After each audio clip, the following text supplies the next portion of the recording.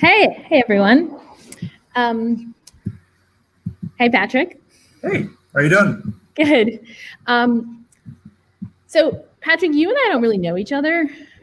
Like we haven't. We've kind of seen each other on campus a couple of times. Is it weird that we're kind of getting to know one another right now online? It's not weird for me. I mean, I feel like I grew up in the 90s, being in way too many online chat rooms back then in AOL and like virtual worlds and stuff like that. So this actually feels very normal to me in a lot of ways. And it's true. Like, I mean, we've met a few times in this context and on Zoom and stuff like that. But it is a different way of meeting someone that I've been in some kind of proximity with on campus, but just not intersecting up until now. So we learned that we share a view about introductions. We both think introductions are boring. Why are they boring?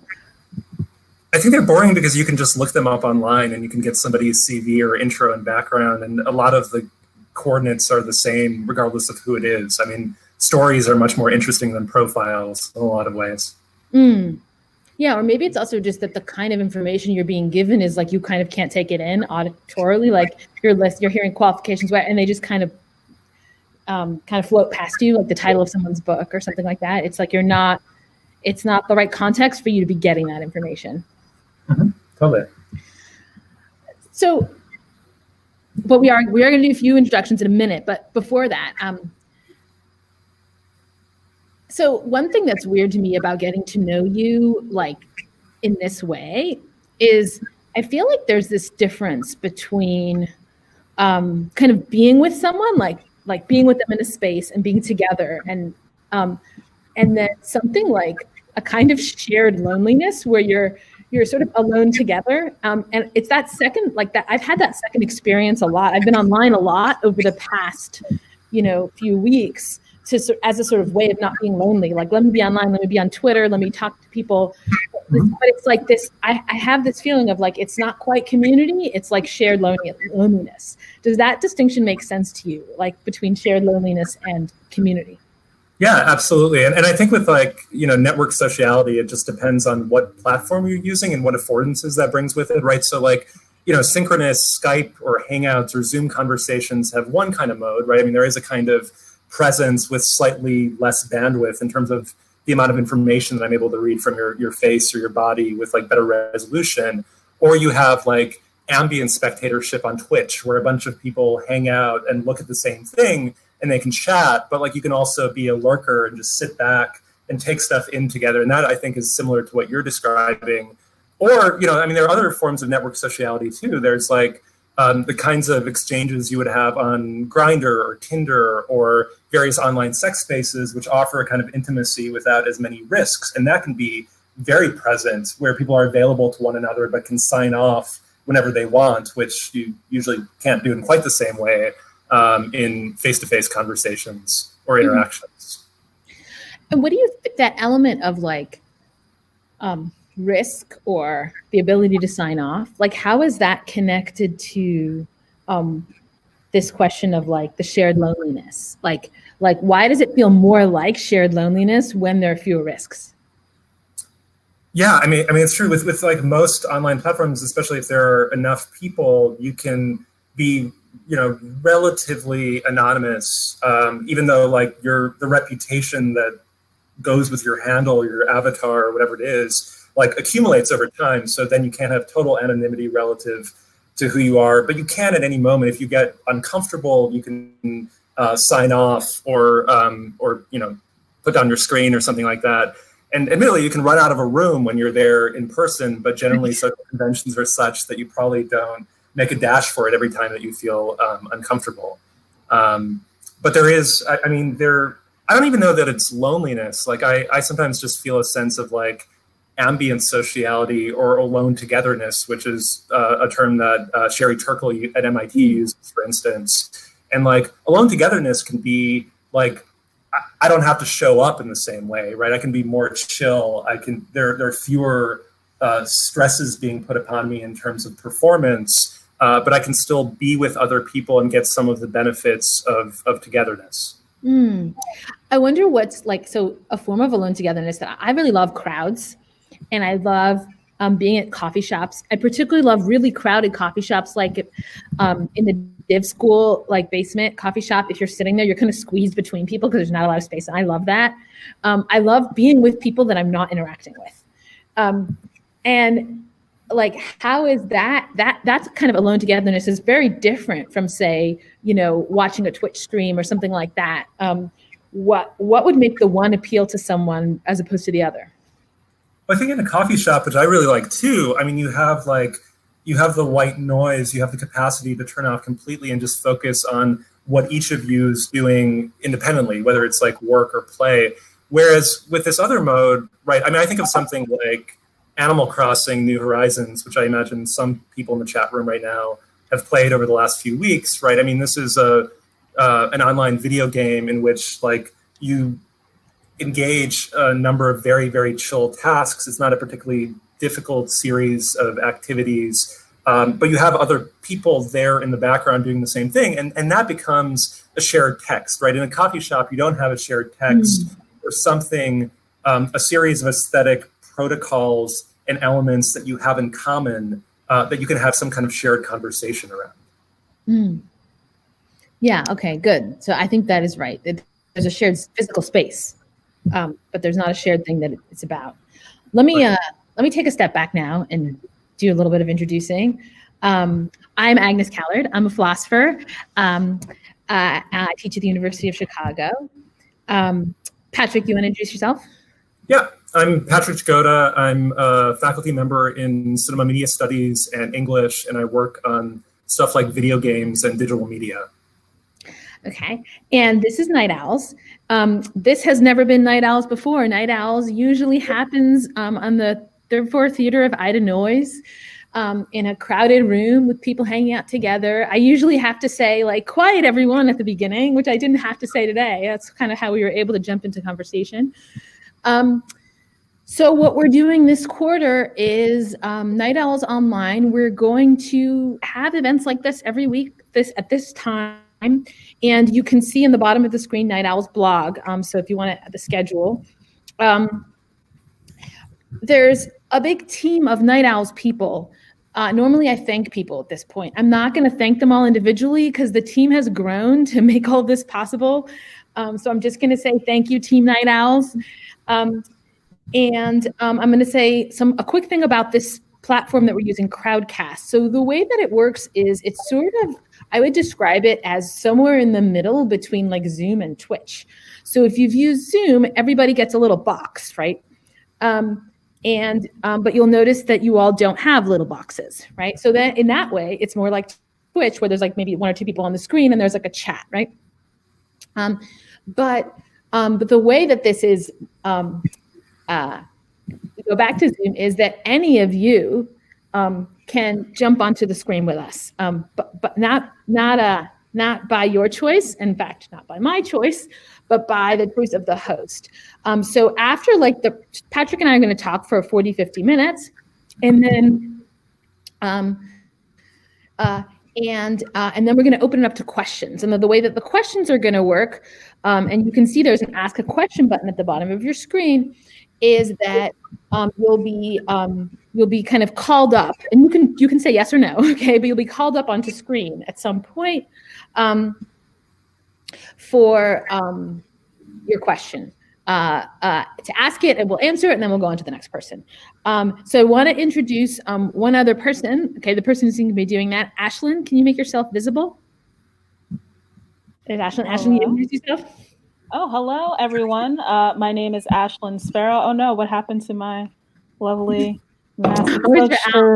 It's such tragic right now. Oh, there it is. Okay. Hello, everyone. My name is Ashlyn Sparrow. I am the Assistant Director for the Weston Game Lab. I work really closely with Patrick on a lot of his game projects, and I will be hosting you all today and moderating the chat. So ask any questions, please use that Ask a Question bar, and when it gets time to answering those questions, I will pull you up on screen. I'm glad that you love me because I love you too, Kel. Okay, that's all for me. Okay. So yeah, just put a question. ask a question, and also look at the previous questions, like both because your question might have already been asked, and you have a chance to upvote questions. So like if it has been asked, just upvote that question, and we'll make sure that we see it if a bunch of people have it.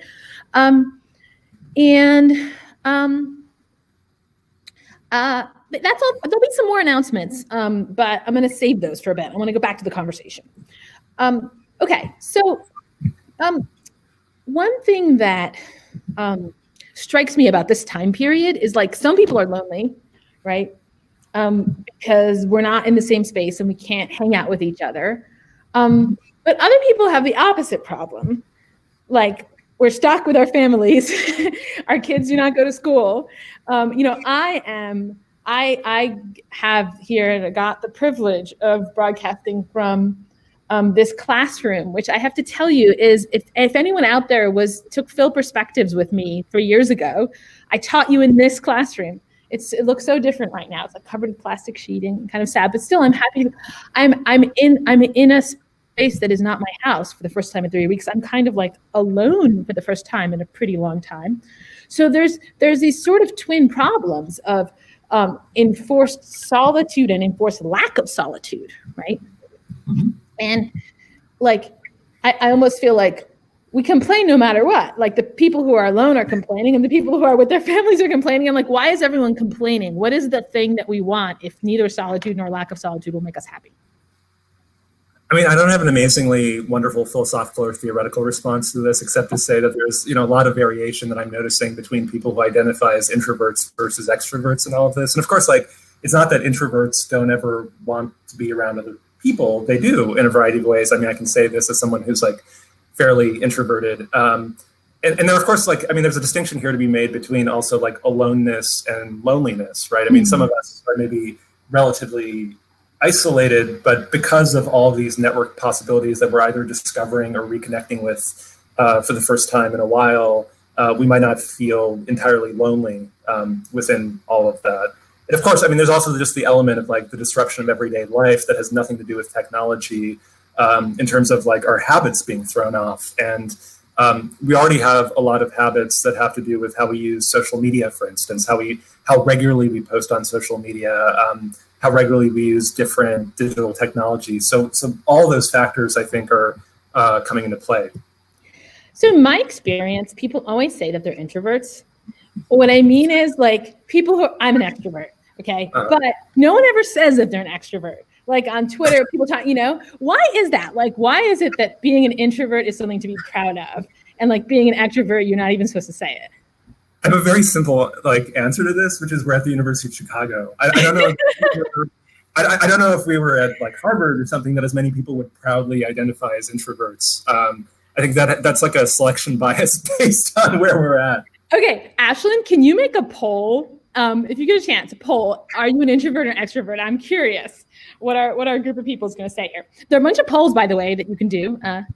Okay, maybe that's it. Like on Twitter too. People are always like saying that they're introverts. And I mean, I've only very recently came out as an extrovert. Like I changed my Twitter profile to say extrovert like 2 weeks ago. And I'm like, I am accepting this about myself and I'm going to say it to people. And because it should be the opposite, right? Extroverts should be walking around saying, hey, I'm an extrovert. Introverts should be like really shy about it and not even talking about how they're introverts. But it's kind of the opposite. I mean, people in the chat right now are correctly pointing out that it's not just introversion and extroversion. There are all of these like subcategories. There are also ambiverts. I mean, there are like various subcategories to this as well. So I'm sure that I'm not actually like a pure introvert, but I do get like a burst of shamed you into Okay. Okay. So you distinguish between sort of like loneliness and solitude, and like one thing I read recently said something like loneliness is like unwanted solitude, right? And then I don't know that we have a name for the unwanted opposite, like me, like, being stuck with my family every single day and I have like there's 6 people in my house, right? So it's kind of in a small apartment. So a lot of us, that's enforced sociality, right? Of a certain kind. So is the issue that like we want control over how social or how lonely how much we socialize, that what we really value is control over that? I mean, again, the we in that, like, yeah, probably. Although the we again, like I can identify with that certainly. Like I have various control issues in terms of like my own immediate space in relation to other people, perhaps. But I'm sure that there are people who are just as happy to, you know, be put in a situation with a huge crowd and access to strangers that they haven't met before. Like when I travel abroad or something like that, I'm not the kind of person who strikes up random conversations with people in a bar or something like that, though I'm happy to engage with them if somebody else initiates it, right? So again, I think that comes down partially to personality and preference rather than like some broader category. Yeah.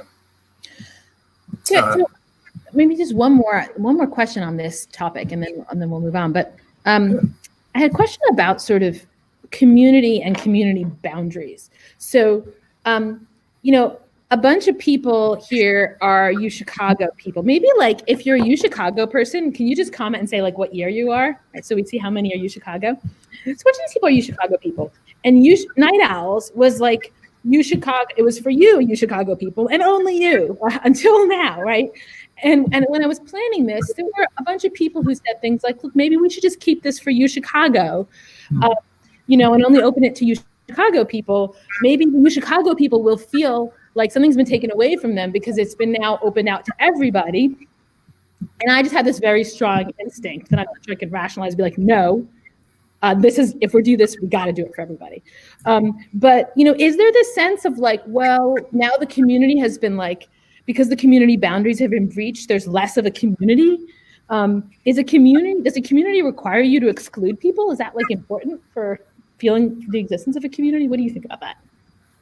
Not the kind of community that I want to see in the world, but I think in most cases that is true, right? Any category like citizenship or belonging to an institution in terms of being a student, faculty member, staff member, administrator or something like that at a university obviously brings with it exclusions, and those are justified according to like various different means, right? Sometimes it's a bandwidth issue. It's like I don't want to have too many people because things will crash or get unwieldy. Sometimes it's a matter of you know, this discourse of like controlling or modulating risk. So the idea that like, well, what if some trolls show up and start saying obscene things in the chat, which I'm not inviting unless you do that in a particularly creative way, in which case I'd love to see it. But in, you know, I teach a lot of courses on like new media studies or digital media theory, and trolling or, you know, like player killers in games or things like that. Like those kinds of identities come up a lot, right? Like people who enjoy producing chaos within organized social situations. And oftentimes those people do so in harmful ways, right? Ways that are like racist or sexist or homophobic or stuff like that. In other cases, those people just want to like poke the system a little bit and see what happens. So I think I'm mainly just bringing that up because I think that's oftentimes cited as a reason why participants are controlled in particular ways. Like who gets included and who gets excluded or just uninvited. That's interesting. Yeah, because that was cited to me. They're like, you're gonna get trolls, and some part of me is like, I am a troll. So, like you know, for our one of our Night Owls, we read this paper last quarter. Read the paper, anyone can be a troll, and I read it and it was kind of inspiring. It was like, yeah, I can be a troll, and I realized I can. Like I have these impulses sometimes to destroy a kind of sense of accord that has built up in a group. Like everyone's agreed about something and it annoys me and I want to break that up. So I have that impulse. There's a really great book by Whitney Phillips called This Is Why We Can't Have Nice Things that is like an ethnography of trolls in which like she spent many years interacting with trolls and doing interviews with them and stuff like that. And it's, you know, it's so interesting, like people who are good at this or elect to do it. And we don't have good demographic data on this. Like it's probably mostly white men based on, you know, like available data. But again, like you never know for sure. But there's a dimension of like being unshameable that comes with it, right? Because like if you can go out and be invulnerable to any attack that comes your way, but then try to undo someone else, you're a good troll. Another element of being a good troll has to do with having surprisingly very deep empathy, right? Because like in order to like undo someone else, you have to have a sense of like what their emotional landscape is like. So it's actually not that you're like nihilistic and incapable of understanding another person's emotional state. It's that you understand it so well that you can then cause effective chaos. Yeah, good. And like one function, it seems to me like people on social media really want to have emotions. Like they want it to be an emotional space. And it may be that one function that those people play in this sort of ecosystem is that they make it possible to have emotions, right? As I feel like when we don't have emotions, we don't feel like anything, like we're really connecting. And that's, that's one way that the online space, like it almost like things need to be exaggerated or ramped up so that we can feel like on Twitter, there's just a little face of me, there's just like my little tiny face next to the words. And it's like, is that really even a human? Who knows, right? But when you have an emotional reaction to something I say, then I seem human.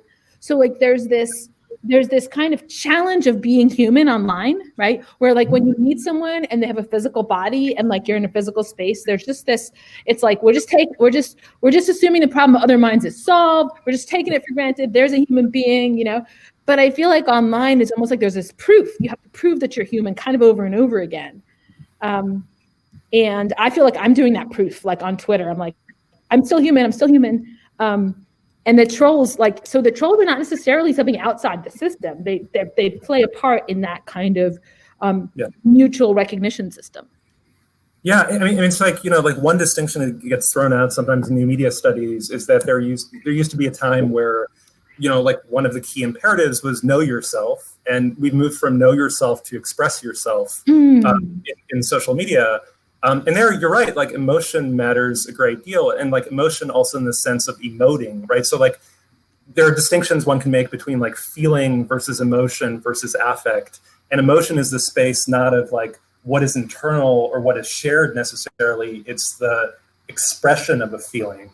And so that expression becomes really important in platforms in which like you're using very minimal bits of text or GIFs or like very small moments of, like, and stuff like anger or laughter or really big emotions will get more play, will get more responses. Mm-hmm. And so eventually, in order to maintain a public and have people who are producing reacts and likes to what it is that you're saying, like some people start curating, a Twitter feed or Facebook or Instagram that plays to big emotions too. Okay, maybe I'll pivot to our second topic. It's a totally different topic. So this thing Patrick brought up in some of our exchanges that really interested me was the way in which the kind of quality or structure of attention has changed due to like the online world. And the distinction that he drew was between deep attention and hyper attention, right? So hyper attention is like what is happening right now to most of you because you're listening to what I'm saying and you're also chatting with each other and you're also reading the chat and maybe at the same time you're watching a movie and, maybe you're doing one of the polls and like, that's not how Night Owls usually works. Usually it's like people are sitting quietly. Okay, maybe some of them are looking at their phones, but they're doing it surreptitiously. And they're like watching us on stage, right? And that's more like deep attention. So what do you see as like the trade-offs there with deep and hyper attention? Totally. So I think like, especially in the humanities, but arguably like any discipline or division in the university, like for a long time really promoted deep attention, right? So if I'm in an English course or philosophy course and I'm doing a close reading of Toni Morrison or Kant or something, I need close attention, right? I need, or I'm reading Heidegger or something, right? I need the close attention to be able to sit with an idea from sentence to sentence, to collate those in some ways, to stare at a book for several hours at a time. And that requires a dimension of like discipline and patience and stuff like that. This is like a lot of what we teach in the traditional humanities. But there came a time in which stuff like multitasking became a bigger and bigger deal. And so this other mode that you're describing of hyperattention, which Catherine Hales and a few other people write about, became more important, right? So now we're in this interesting place where, in my courses, I want to teach close attention, but I also want to teach smarter forms of hyperattention. Mm-hmm. There was a really interesting paper that I read, or kind of research study that came from Morgan Stanley a few years ago, that basically reported that particularly like people below the age of 40 or something, are sometimes taking in 4 or 5 streams of information at the same time, right? And I can totally attest to this. Like, I may be sitting on the couch playing a game on my Switch while I'm watching a television show, while I'm ambiently following something on social media. I don't do that all the time, but to be able to mediate multiple screens or multiple channels of information becomes a useful skill in the year 2020 in a way that it probably wasn't in like 1927 or something, right? And so to teach people to like responsibly and effectively be hyper attentive is important. And you see hyperattention coming up, you know, if you're an air traffic controller or if you're a video game player, you benefit from hyperattention more than you benefit from close attention. Yeah, good. And someone asked, what is hyperattention? And as I understand it, it's just, you know, you're sort of switching quickly between different information streams, basically. And so you're attending over a stretch of time to multiple information streams. Is that roughly right? Yes, that's right. Like I'm engaging in hyperattention right now. I'm writing back to a comment, making a reading suggestion for someone while I'm paying attention to you and while I'm thinking about what I'm saying right now. Right, that's amazing. So do you also, like, when you're teaching, like, so I do not let students use laptops in class, like even in like a lecture. Because I'm like, and maybe that's like because I'm kind of extrovert and like me a little bit narcissistic, and I'm like, I want you to pay attention to me. Hey, here I am, you know. So like, but do you like incorporate that into your actual teaching, where you're like, it's fine if you zone out and you're doing other things, and that like, yeah. I feel very conflicted about this. I mean, I let people use laptops in all my courses. I tend to cut out phones because I feel like there is a specific form of distraction, at least that I have to my phone, that is different from like the way I'm able to manage what's on my screen on a laptop. And I do think, I mean, sometimes I try to incorporate hyperattention into certain exercises that we have. So I haven't done this for a number of years, but back when like Second Life and virtual worlds were kind of a big thing, I used to do scavenger hunts inside Second Life that would teach people things about that specific platform and games in general. And that was totally meant to be this kind of chaotic multitasking activity that nonetheless had learning objectives associated with it. So, you know, I think I want people to think critically about what their own addictions and proclivities are. And I don't like the word addiction very much. I mean, yes, people can be addicted to games. Yes, people can be addicted to being online or on social media. But in fact, I think there are like levels of attachment that are not quite addiction that most of us have, or kinds of habits that we're not aware of. And I think as long as people are aware and are at some level making a choice in terms of how they're using, say, social media during my class, or why they have multiple documents open at the same time, I find that okay, as long as there's a meta discourse going on about that. Can't people's meta discourses be bad? Yeah, totally. And I think meta discourses don't even have to be like discourses in the traditional sense. I mean, yeah, like, and it's hard for me to not allow people to multitask, which is not even I don't know why I keep using that word. But yeah, something like that. Okay, so for instance, when I teach about video games, we talk a lot about speed running. So people who play games very, very quickly and oftentimes try to beat world records around this stuff. And you watch some of these speedrunners and they're able to like play a video game in a virtuosic way while they're reading a chat, very similar to the format that we have right now, but on Twitch. And they're able to give you these like amazing histories of the medium in real time, right? So there are ways of like thinking that don't afford with like how we used to think about thought and cognition as being kind of single stream, but that are like totally intelligent and interesting and novel, and that we don't entirely yet understand. Good. But so all of this, everything you've said is from the point of view of the person taking in the information. But what if you are the information? Like right now, I'm the information, I'm producing the information, right? And there are certain ways that we want to be taken in. Yeah. Certain forms of attention that we want to secure. Yeah. And I've had this feeling like a big part of what makes this time period difficult for a lot of people is that there's a certain kind of attention that we value from people that we're not close to.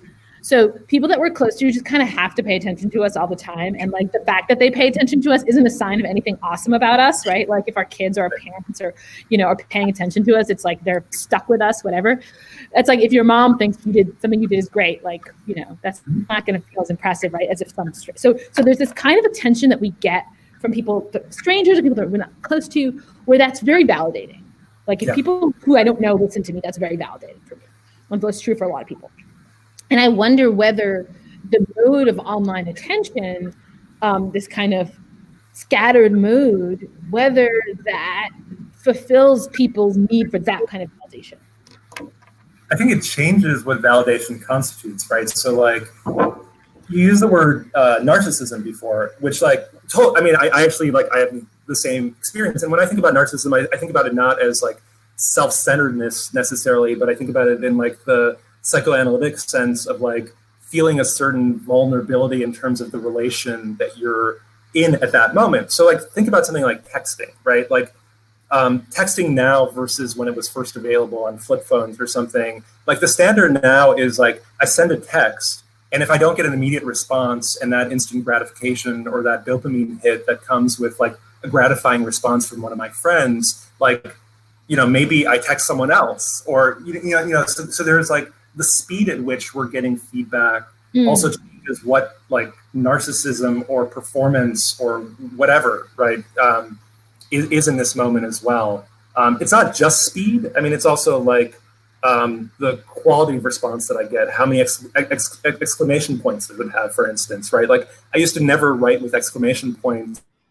And then text introduces both that and emoji, for instance, because you don't have the facial cues that you have over Crowdcast or Twitch or Zoom or whatever, or face-to-face in person. And so you have to introduce these other elements that alleviate the forms of insecurity and vulnerability that come with any social relation.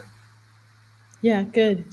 Let me move over to games. Okay. Because I want to, there's questions about gamification here, and I want to make sure we get to talk about games. So first of all, I feel like there's two basic ways I have of thinking about games. One of them is like games are sort of rule-governed activities. And the other is like games are like to be contrasted with like what is serious or what is real or what is work, right? And those are like two almost like conceptual spaces that the idea of a game exists in. So maybe I just want to hear something about how do you think about games? What makes a game a game? Totally. Yeah. I mean, I'm not going to throw out like an awesome definition, but I'll give you an example. So we started talking about Bernard Suitz's work, right? Mm-hmm. And his kind of like philosophy of what a game is. And one example that he gives has to do with golf, which is a game I've never played. I weirdly was a caddy when I was younger because there were good tips and it was like the best way to like make money over the summer, but I still don't understand anything about golf. But like the example of golf is like, if that game was simply about the objective of putting a small ball in 18 holes, you could walk up to that hole and just drop the ball right in. But in fact, it creates arbitrary rules and constraints, right? You have to use this weird club. You have to be at this distance. You have X number of moves to get to that. And those artificial constraints create like a flow state and create fun, right? Or create a capacity for playfulness and creativity that otherwise wouldn't exist. But I think, games definitely have rules, they have mechanics, they have objectives, they have artificial constraints, they have players. So there are these like elements. There's voluntariness, which is oftentimes an attribute of games that Johann Huizinga talks about, for instance, in his early writing about games. So those are some of the. Yeah. I never heard his name said, so now I'm taking that in. Yeah, good. Oh, let me. One thing you mentioned Suits, right? So Suits says that games involve the overcoming of necessary obstacles, right? And you were just talking about that with not putting the ball directly in the hole, but using this weird convoluted way, right? It's kind of like what are those things called? Like Rube Goldberg machines. In some way, every game is one of those, right? But so what's interesting is I did a poll on this, And I asked people, do you think it's necessary that the game has like unnecessary obstacles? That is, does that have to be part of the game? And 70% of people said no. 77% of people said no. So maybe if you're one of those people who said games don't have to involve unnecessary obstacles, maybe like put your thing in the form of a question and be like, isn't this a counterexample? And then you can go into the question, and you can at some point in the Q&A raise your counterexample to that, because it seems pretty plausible to me that games tend to involve some goal that you're achieving, like getting the ball in the hoop or something, but you're not allowed to do it in the regular way. You got to do it in the gamey way, where that's like involved in some kind of complicated thing that you've agreed to follow. Okay, and so there's a good example that came out in the chat now, which is Minecraft, which I guess many of us have played, and young children still play all the time now. And that's interesting, right? Because that's like a sandbox space or virtual world that doesn't necessarily have objectives built into it. It does have rules, right? So there are arbitrary rules that have to do with like physics, right? You can't jump or move beyond a certain point. There are exploits that you can introduce that like change the rules in different ways. But there still are artificial constraints even in Minecraft, I think, even though it's like open-ended in terms of you creating your own objectives or quests or things like that. There's still constraints. I mean, anything that's open-ended and doesn't have constraints, I feel like limits creativity counterintuitively, right? Like you don't have creativity. Like if you just have an empty page, like that can be utterly disenabling. Versus like if you have a series of rules, suddenly, like the game of basketball where the rules change every few years, even within, or any sport for that matter, right? But like in basketball, like Michael Jordan was able to be Michael Jordan because of a lot of constraints and rules, right? Like it seemed like Michael Jordan was flying at the time if you were watching basketball before and during that, because like no one had done that with gravity / like the rule set of basketball before. So there's a lot of creativity and virtuosity that can come from interpreting and understanding and inhabiting a series of constraints in a unique way. Good. Yeah. One thing I liked about Huizinga, his discussion of play, is that he talks about how it's like a free activity he says it's like it stands outside of ordinary life, but it absorbs the player completely, right? So it's like, and he says something like it is surrounded by disguise and secrecy, right? So the game is somehow protected from the outside world. And so maybe one reason why, this hypothesis, why are these rules important? Why do they enable creativity? Is that the sort of, those rules are part of actually what insulate the game. They're part of the walls around the game, right? And that part of what makes the game feel so free is precisely that it isn't just part of real life. And if you have like just a white page that you're looking at, that page in some way bleeds into the room, right? You feel your physical, I'm sitting in this chair in front of a white page, I must write something. Like, whereas like, even if you were trying to like, I write on graph paper a lot because I like the lines, and like the lines in a way absorb me in a certain way. Like I can fill some of them in, I can make patterns, right? And that becomes like a game. Like I have these constraints, so that maybe part of what the rules do actually is insulate the game from the world outside. I think that's right. I mean, and so that's a really good example from Huizinga. So Ashlyn and I, when we design games together, we oftentimes invoke this concept of magic circle that he uses, right? And he uses that term magic circle to describe a time and a space that is in some ways separated from everyday life, like you're describing, and where there's a different rule set. So one example that I often use in class when I'm teaching about this is boxing ring. I don't watch boxing, but I've seen it from the corner of my eye a couple of times. And the idea of like being in a ring, like that's a space and a time where you can like knock someone out and suddenly you get millions of dollars if you're at the right level of, and there's not Vegas bets being placed on this or whatever, versus like if you knock someone out on the street, like you'll get arrested probably, right? Or feel guilty or something. And so like that basic act of hitting someone suddenly takes on a different kind of value and meaning within the magic circle of boxing than it does elsewhere. But there are like interesting exceptions to this. So like, as a designer, working with Ashlyn Sparrow and Heidi Coleman and Kristen Schultz and a number of other people, we work on this genre of alternate reality games, and these are games that explicitly don't announce themselves as games, right? Except for in rare cases. But for the most part, these are games that you fall into and have to kind of negotiate the status or the genre of what it is that you're doing, but you're never told, like, you know, it's time for a basketball game, or press start and start playing The Legend of Zelda. You fall into it. So there are these interesting artistic exceptions or limit cases that try to mess with the idea of a magic circle. Is that like a little bit like, say, I don't know, like a kind of art where, let's say, like you're the theater, but you're also performing in the like a participatory theater, something like that. I mean, that is there's sort of art that does something similar to that, that breaks the boundary between the spectator and the work of art. Yeah, and I think games do this probably more than any other medium or any other form, right?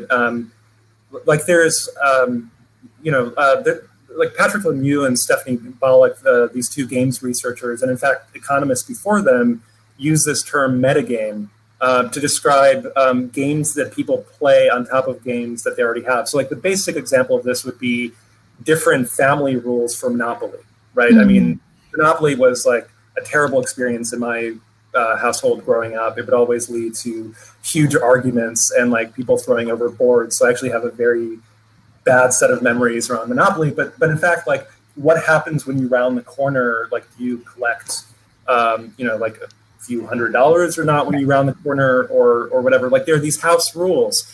And that's a very basic example. But in any video game or board game or whatever, you find hundreds of metagames and variations. Speedrunning, which I mentioned before, right? Like any given video game doesn't necessarily have speedrunning built into it, but there are these communities that say like, okay, that's the game, but like let's create these other constraints. Let's say you have to play this game and not use a controller, but instead use like a running pad in order to complete it. Or let's say you can't use any weapons and you have to get through a first-person shooter video game or whatever the case might be.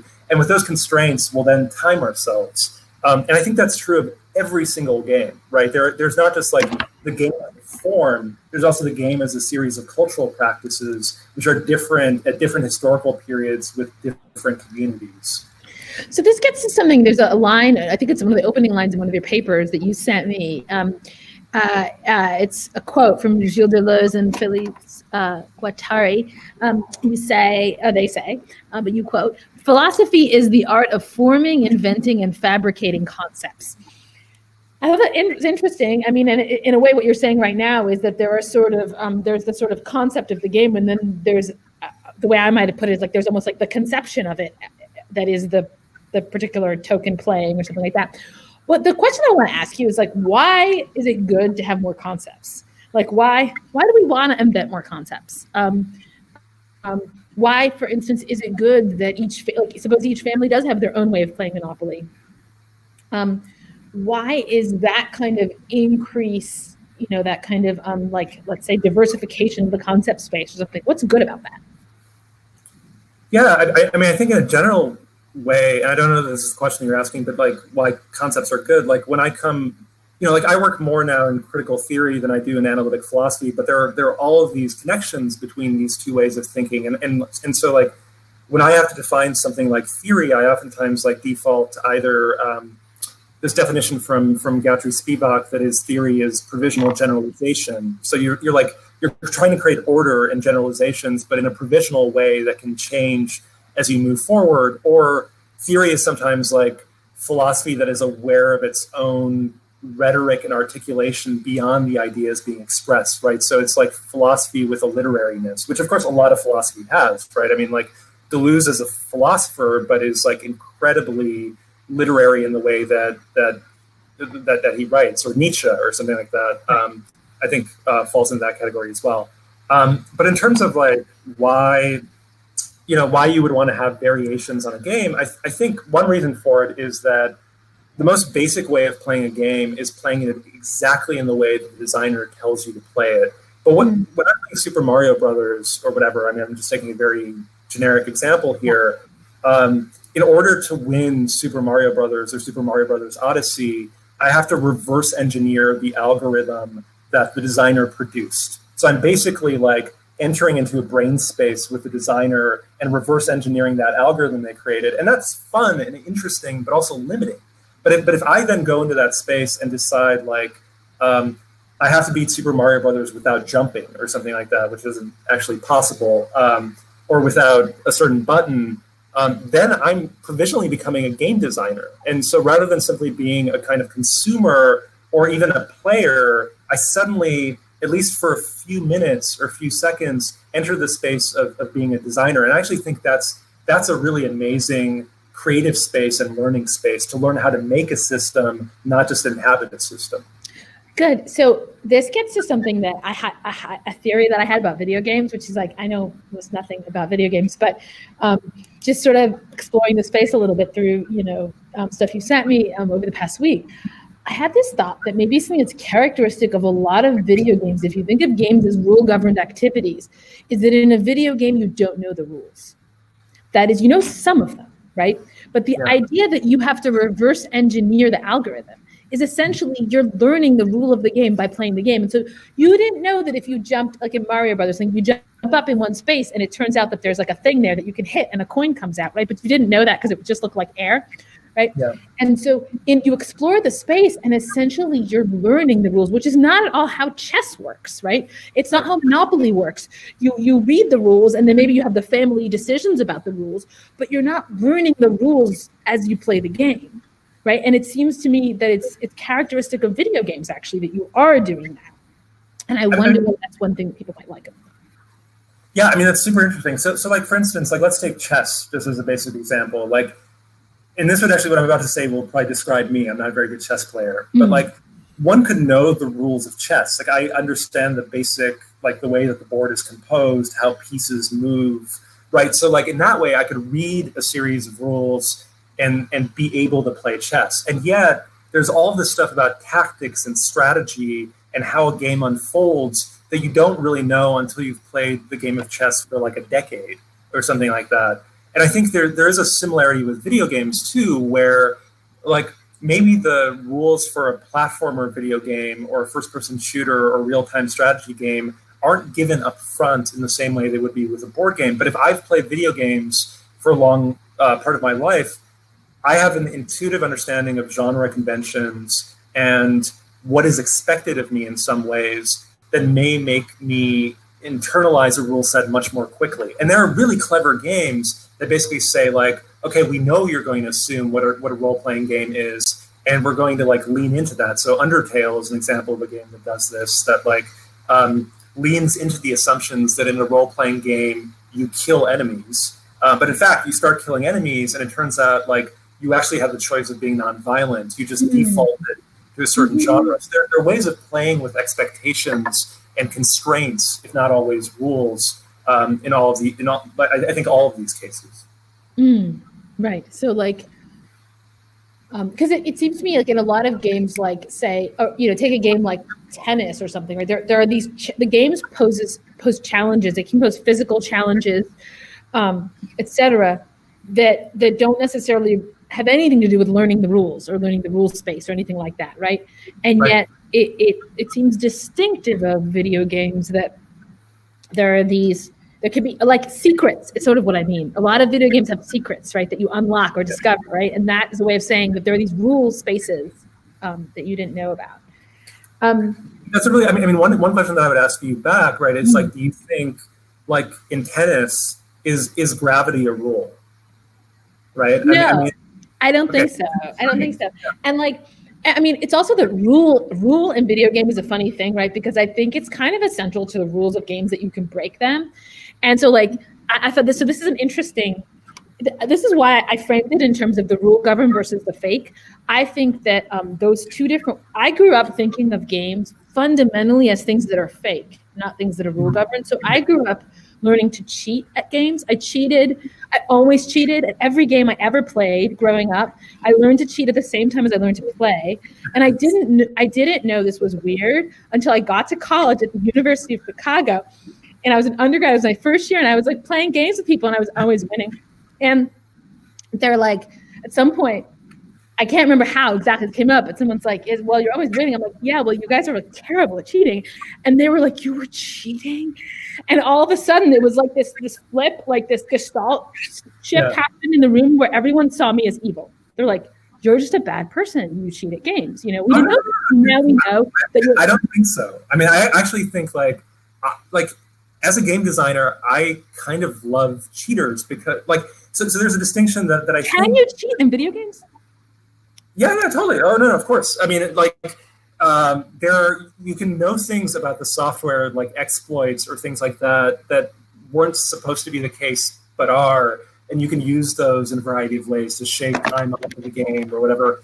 And sometimes you can cheat in multiplayer games. But I think it's Bernard Suits, and other people bring this up as well. There's these two figures that loom large in game studies: the cheater and the spoil sport.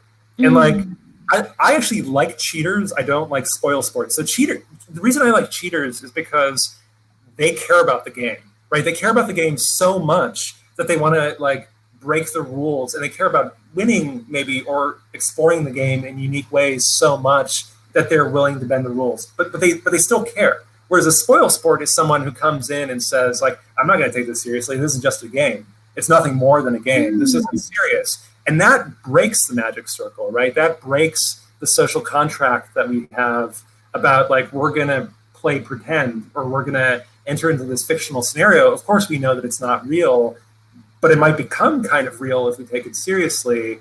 And if this person's standing over here and being like, this is stupid, I mean, that's what a troll is more likely to do, right? A troll's not going to cheat. A troll's going to be a spoil sport and try to break the contract.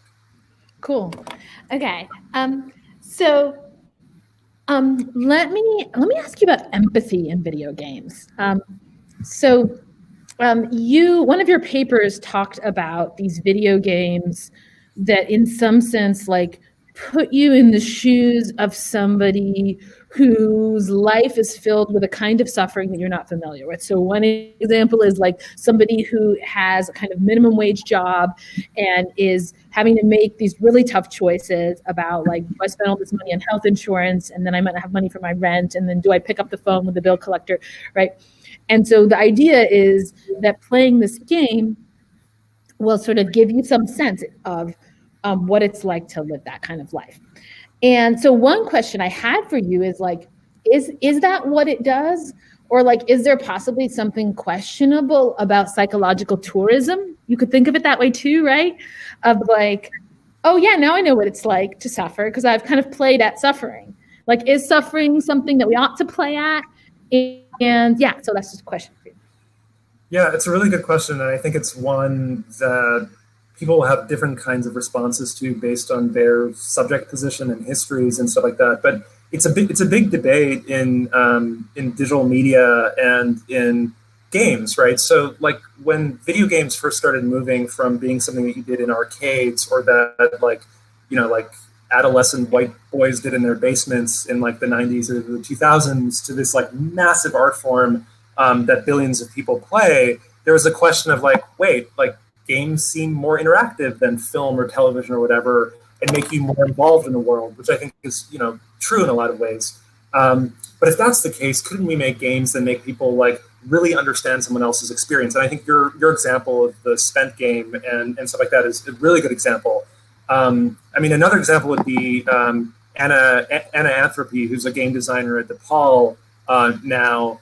She made a game a number of years ago called Dysphoria, which was about her experience of being trans. And it's a game that got a lot of attention and is a great game in addition to her, hundreds of other games that she's made. But this was one in which she didn't want this to be an empathy game. She basically said, look, this is an autobiographical description of my own experience. It's not meant to make you empathize. In fact, you couldn't empathize after playing a 5-minute game. It is largely this form of tourism that you're describing. And I think that's largely true. It's not that games can't add to the capacity to be empathetic in some ways, but I think too much pressure is put on games to do that when in most cases they just can't, especially not educational games, or what people sometimes call serious games. My husband showed me this game called Papers, Please. I don't know if you've heard of it. Yeah. I was describing the game to me. He's like, here's the other end of the spectrum. It's you play a border control agent in an oppressive regime, basically. And you're sort of examining people's papers and deciding whether or not, I can't remember whether or not they get to leave or enter, right? But he said, when you start playing this game at first, you feel empathetic with the people, and you're like, oh no, this person might really, but like as you play it over and over, you become numbed to their, like, you become suspicious, and you really come to inhabit the point of view of a border control agent who, like, is just trying to do these things as quickly as possible and ignore the humanity of the people. And I was like, so, is that like, what do we say about the ethics of that form of tourism? I don't know if you had thoughts about that. Yeah, and Papers, Please, this Lucas Pope game is a really great example because, like, a lot of games basically have these like binary morality systems, right? Where you can be the bad guy, or you can be like a good character in some ways, and the choices that you make like slide you across that scale. So the Fallout games, for instance, for people who play games, are an example of that. Papers, Please is really smart because it doesn't just say like you can be this or that. It actually has all of these different layers of, like, I think of it more as an ethics game than a morality game. It doesn't have like an absolutist binary kind of like top-down schema. It's more like, as a border agent, I can look out for my own family or these people coming in. I can treat a person as a freedom fighter or a terrorist. I can, like, there are all these like micro ethical decisions that end up adding up to like how you play the broader game. And there are elements of empathy, right? Do you empathize with this particular person in front of you or not? But there, it's not a matter of like empathy or not empathy. It's like, you have limited resources and your character is constantly being threatened. Like, you have comparative empathies that you have to mediate between. And so it ends up being a lot more like everyday life than it is a kind of constrained, minimalistic game experience. Okay, good. I have one more question, one more video game. I have tons more questions, but I want to move to the Q&A part. But one more video game question, but I want to remind you guys, like, look, there are 39 questions right now. Feel free to add. Also, feel free to upvote and stuff, because we're going to be moving to the Q&A part. And then before we actually get to the questions, there's going to be a few more announcements. Okay, the question I want to ask you is video games guilt. So I think playing video games makes people feel guilty. And some people, like, okay, my husband, like, he doesn't feel guilty, but I try to make him feel guilty about it. I'm like, dude, you really be playing a video game right now, right? I'm like, at least he's been playing this game called Subnautica. I don't know if you know it, but I'm like, it's okay if you play it while the kids are watching. At least then you're entertaining them. But like otherwise, right? So I'm very moralistic about it, and I haven't played them since I was like a long time ago. Why do people moralize? Why do people like me moralize video games? Why do people feel guilty about playing them in a way that's more so than other kinds of games, I think? Yeah.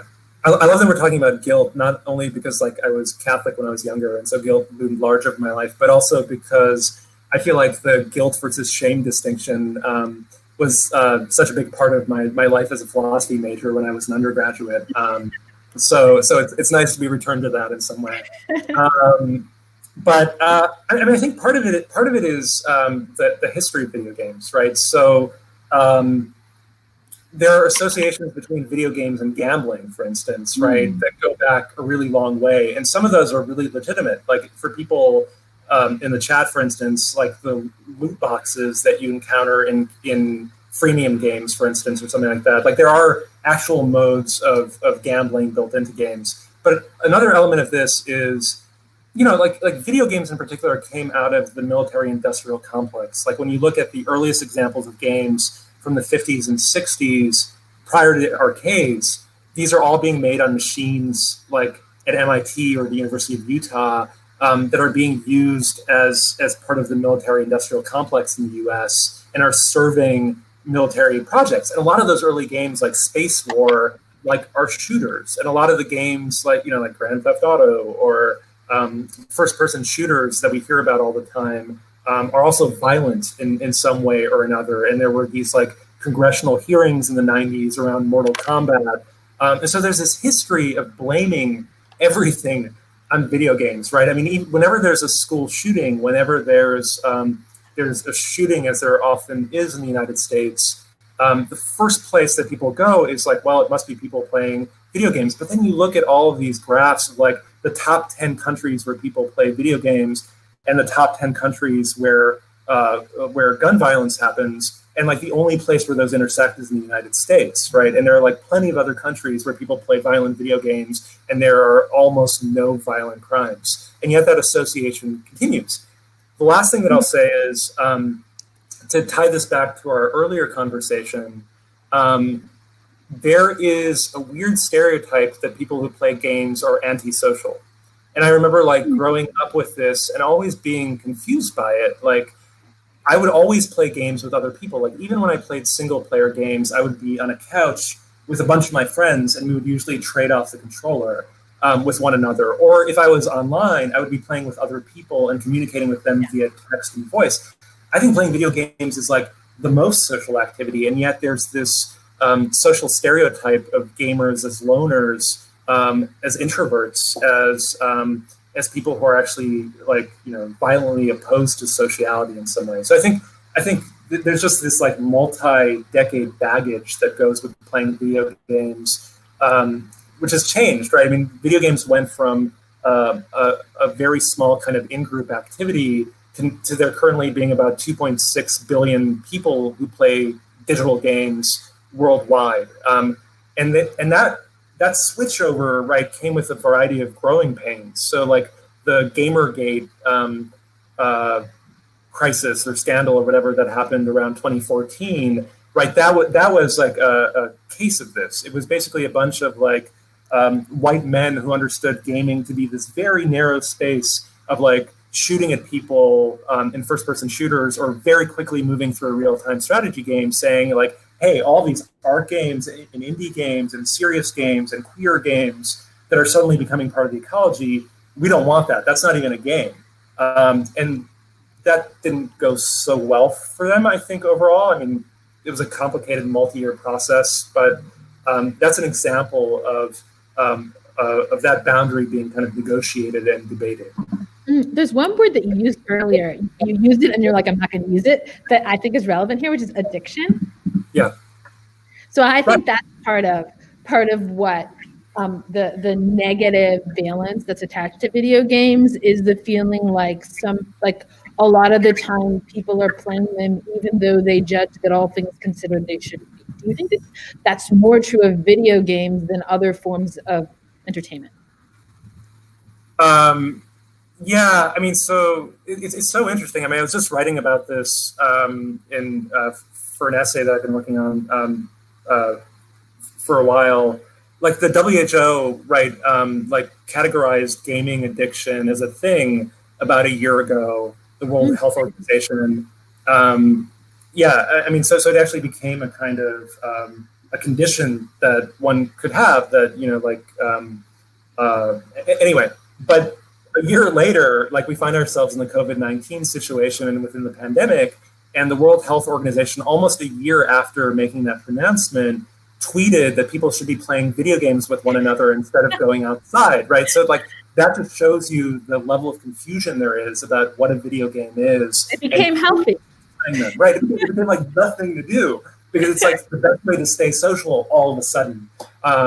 And I feel annoyed, but I also feel like validated, where it's like, oh, like a life of being criticized for engaging in like immoral, whatever, like guilt-ridden activity suddenly has become like the way of staying healthy. Right, yeah. Cool.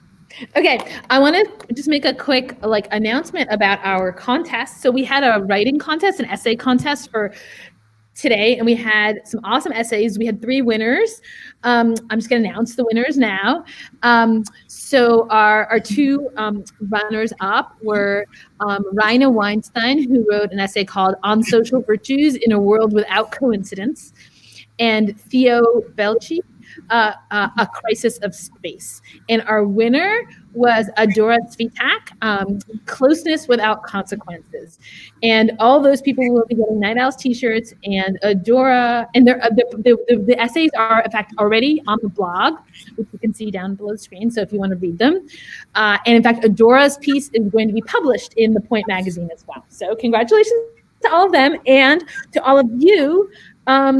Participate in our next contest, which is already ongoing, and the deadline is on Wednesday, and it's on the end of the world. And for this one, you can still write an essay, but you can also write a poem or a short story. Okay, so you have a lot of options. If you write a poem, we said 800 words, it can be shorter than that if it's a poem. And the other thing is just next week's. Next week's Night Owls is on the end of the world. That's why the contest is about the end of the world. Patrick, you had an announcement. I did have one announcement. So for everybody who's coming into this is in the chat. As I said before, I often work with Ashlyn Sparrow and a bunch of other people on these things called alternate reality games. We're part of a group called the Forecasters.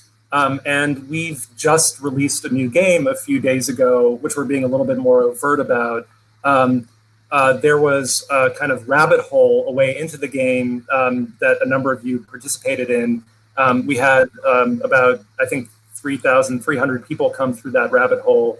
But now, between now and Monday at 5 p.m., we're opening up team formation. So if you're interested in playing a game ambiently for the next few weeks online with teams, think of it as a mix of like a transmedia narrative and Scav and the Uncommon app and online sociality and all the stuff we're talking about now. If you're interested in signing up for a team, which can be 5 people, 25 people, anywhere in that range, I'm sending a link now. You can also go to forecastlab.com, and there's a link that will take you specifically to this sublink. We'd love to see a bunch of people participate, because the game will be only as good as the participants and the discovery that happens. And we promise we have a lot of weird things that we're going to reveal over the next few weeks. So we hope a bunch of you can be involved. Cool. Okay. So Ashlyn, can you bring someone up for the Q&A? We're going to go till 8 o'clock. So we have like almost 2 hours for questions.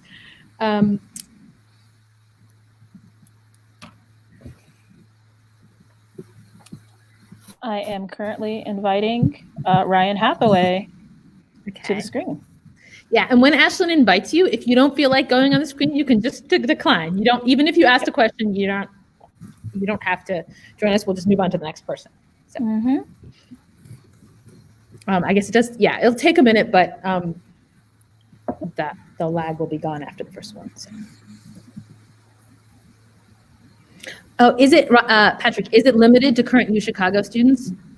Yeah, so we're trying, so both undergraduates and graduate students can participate, and also alums, staff, faculty. I mean, really anybody associated with the university. We're staying pretty liberal in terms of like who we're bringing in.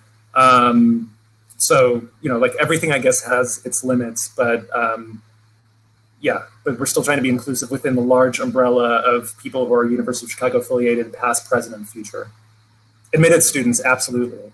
Would love to have admitted students like start their UChicago experience by playing a weird game with us online.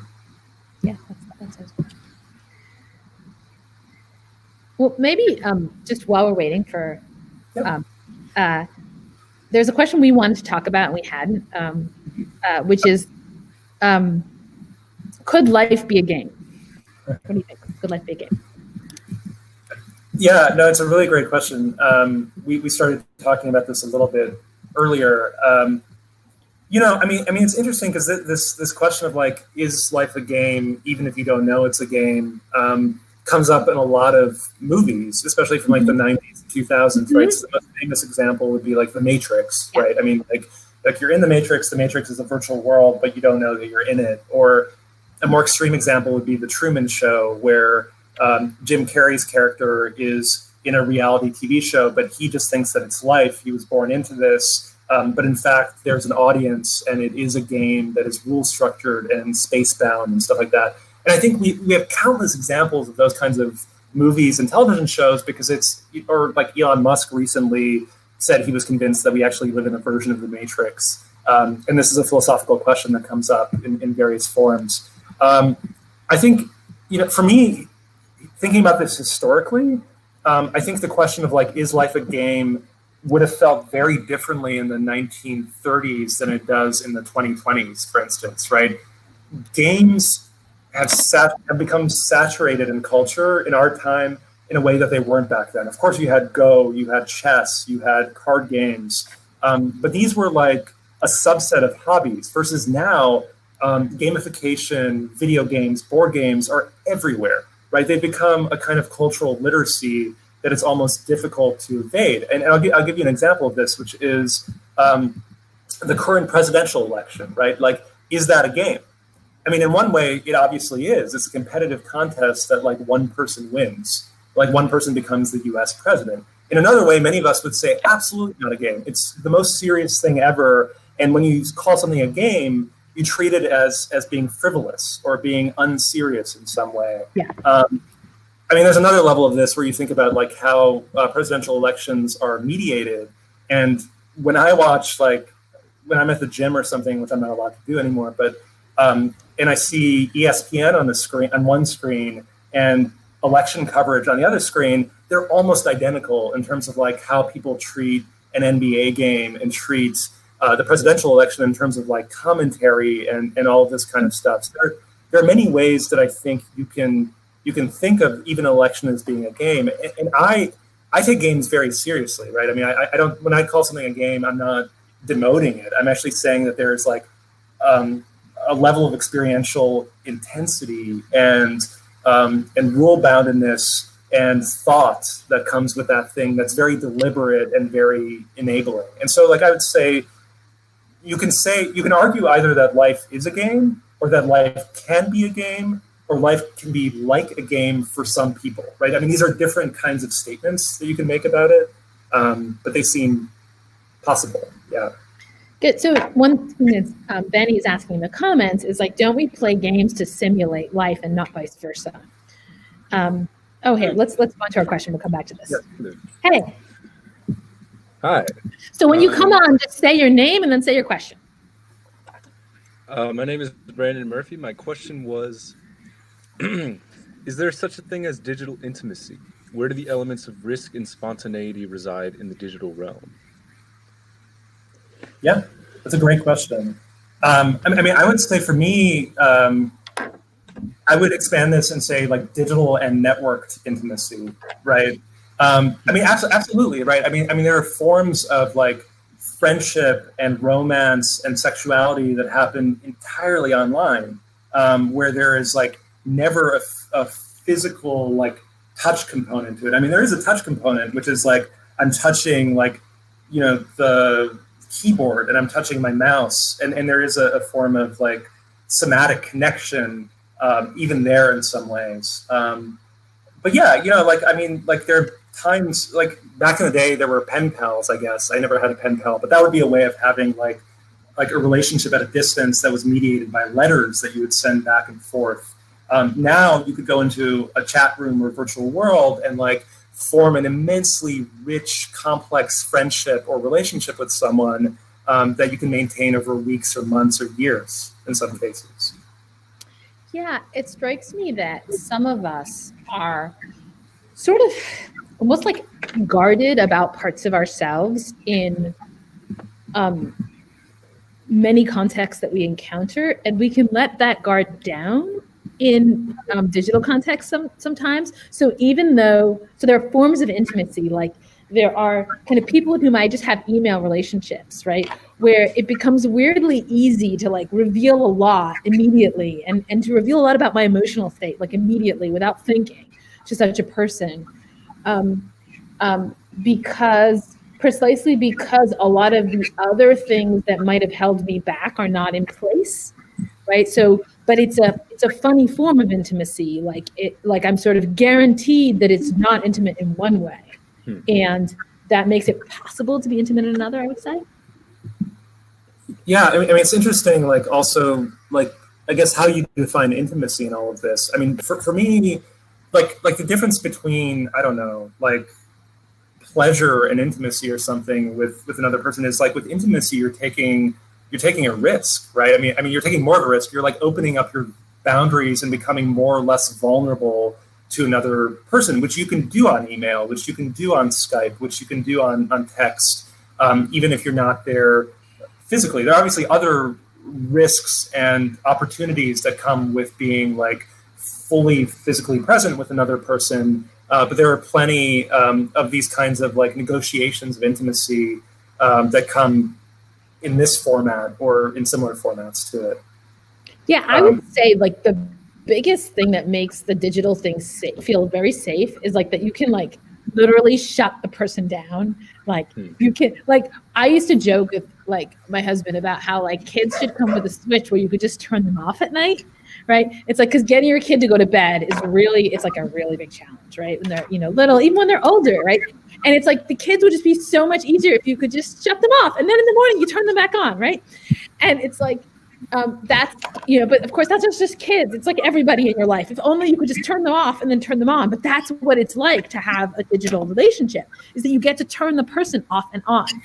And I feel like that's an incredible amount of power to have. And so it makes a lot of stuff feel very safe. Like that's my experience of it. Yeah, there's an interesting comment that came up just as you were saying that, to like to add, Jade Benson said something about ghosting, right? Yeah. I mean, like it's not like ghosting didn't exist prior to the internet. Like people could just like take up and leave and not explain just as easily there, or not just as easily, but they could also do it there. Now, like to ghost is super easy. You just block someone in your game or via text or wherever, and you're suddenly unreachable, and you don't have to do anything about it. And there are like other things like ghosting as well. Yeah. So, Ashlyn, can we try to have the next person be lined up in that way, just so we can switch more quickly? Like the next question. Yeah.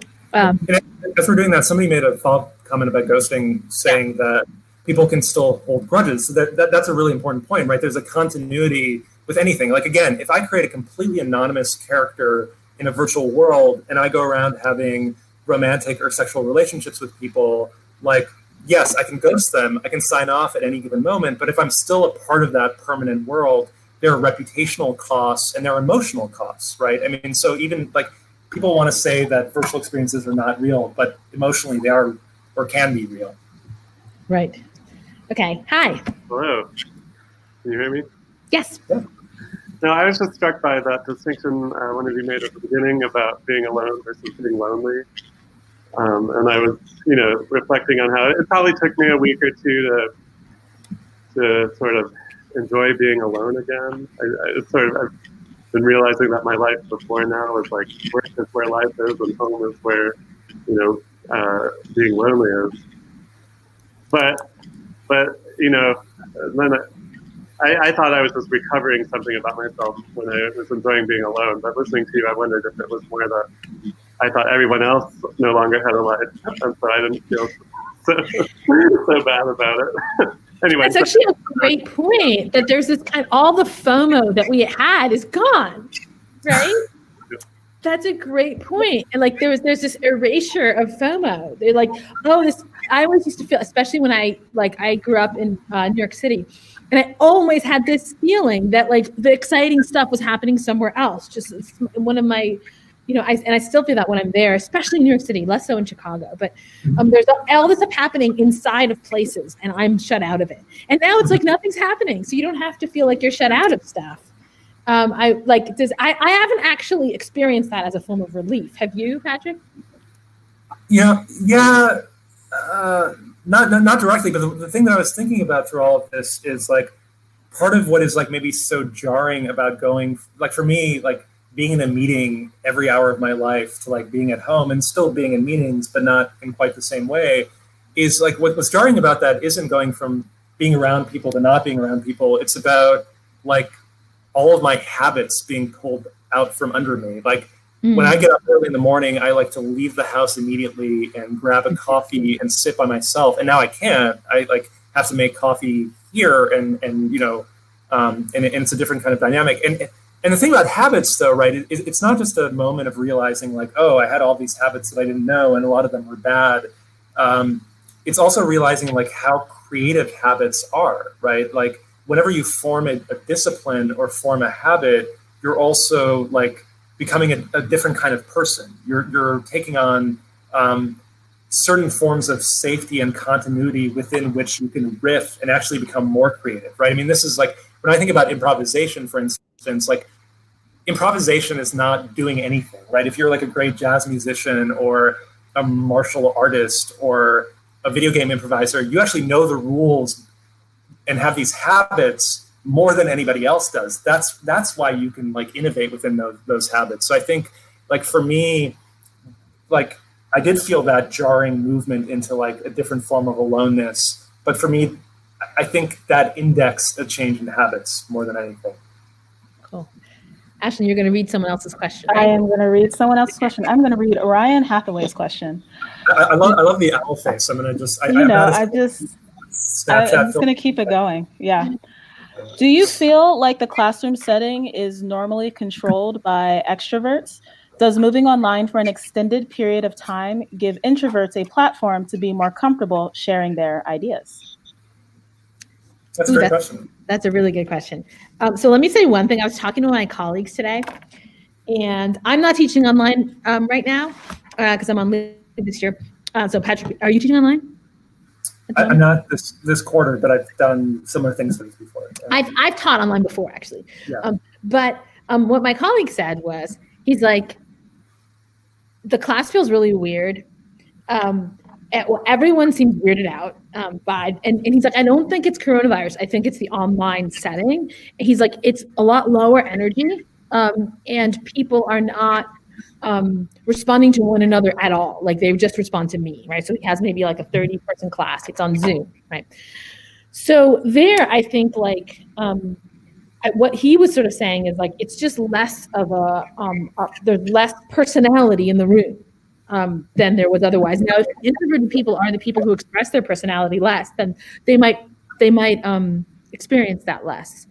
Because I'm extroverted and I was like the person who had their hand up like every single minute of every class, I'm pretty attuned to this and actually kind of hyper attuned to making sure that people don't dominate. Like, because you know how you're the most suspicious of people who are like you, right? That's what I'm like. And so I am very I really go out of my way to draw out the people who might not want to speak. I want them to. I view it as a triumph if I can get them to speak. So,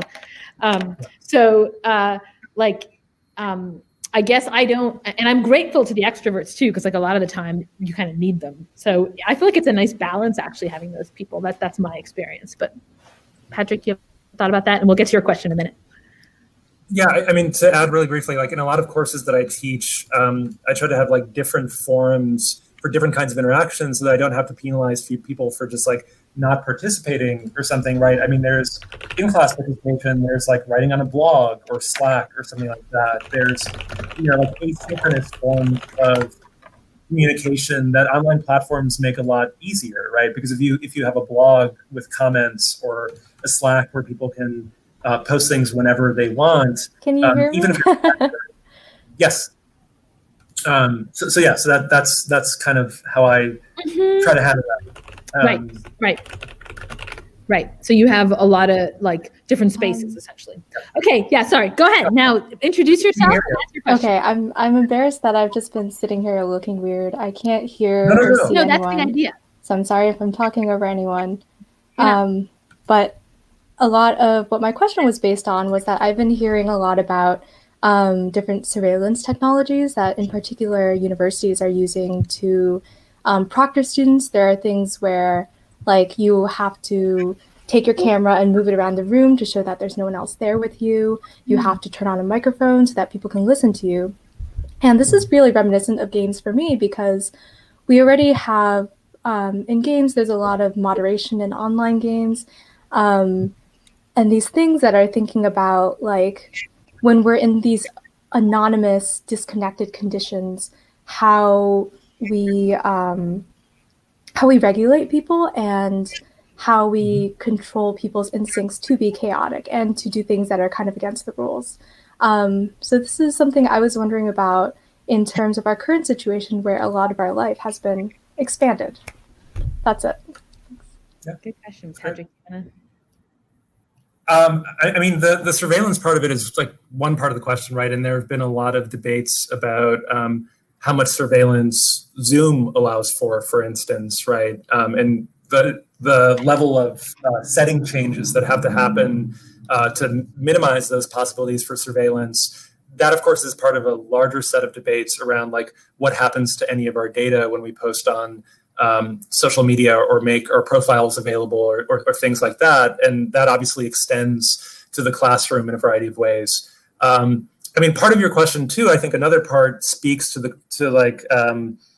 kind of moderation that maybe happens both in a classroom and in a game. And it's interesting. I think when you move from physical space to being online, if I'm with a group of people and overseeing a conversation or teaching, I'm less likely to be in like professor mode where I'm professing or lecturing or whatever, and more likely to be more like a moderator where I'm like a DM in a Dungeons and Dragons game or something, right? Where you're moving around the pieces and foregrounding questions and curating the conversation.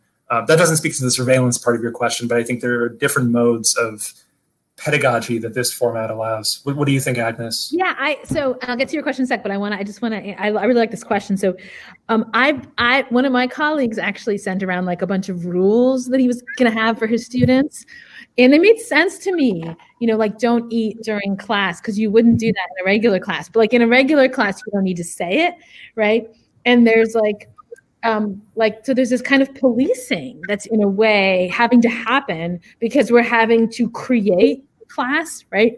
And like I've been on Zooms and like that policing does not work on me. And it's not in the sense that I'm actively resisting it, but my kids are running in the background. My network is, my like dirty laundry is you can see it behind me. And when I'm doing Zoom, because that's the only room that's like partly, private. Right, some people eat during regular class. I actually don't care at all if people eat, as long as they're not on their computers. Because I feel like you can pay attention to people while you're eating, but not while you're on a computer.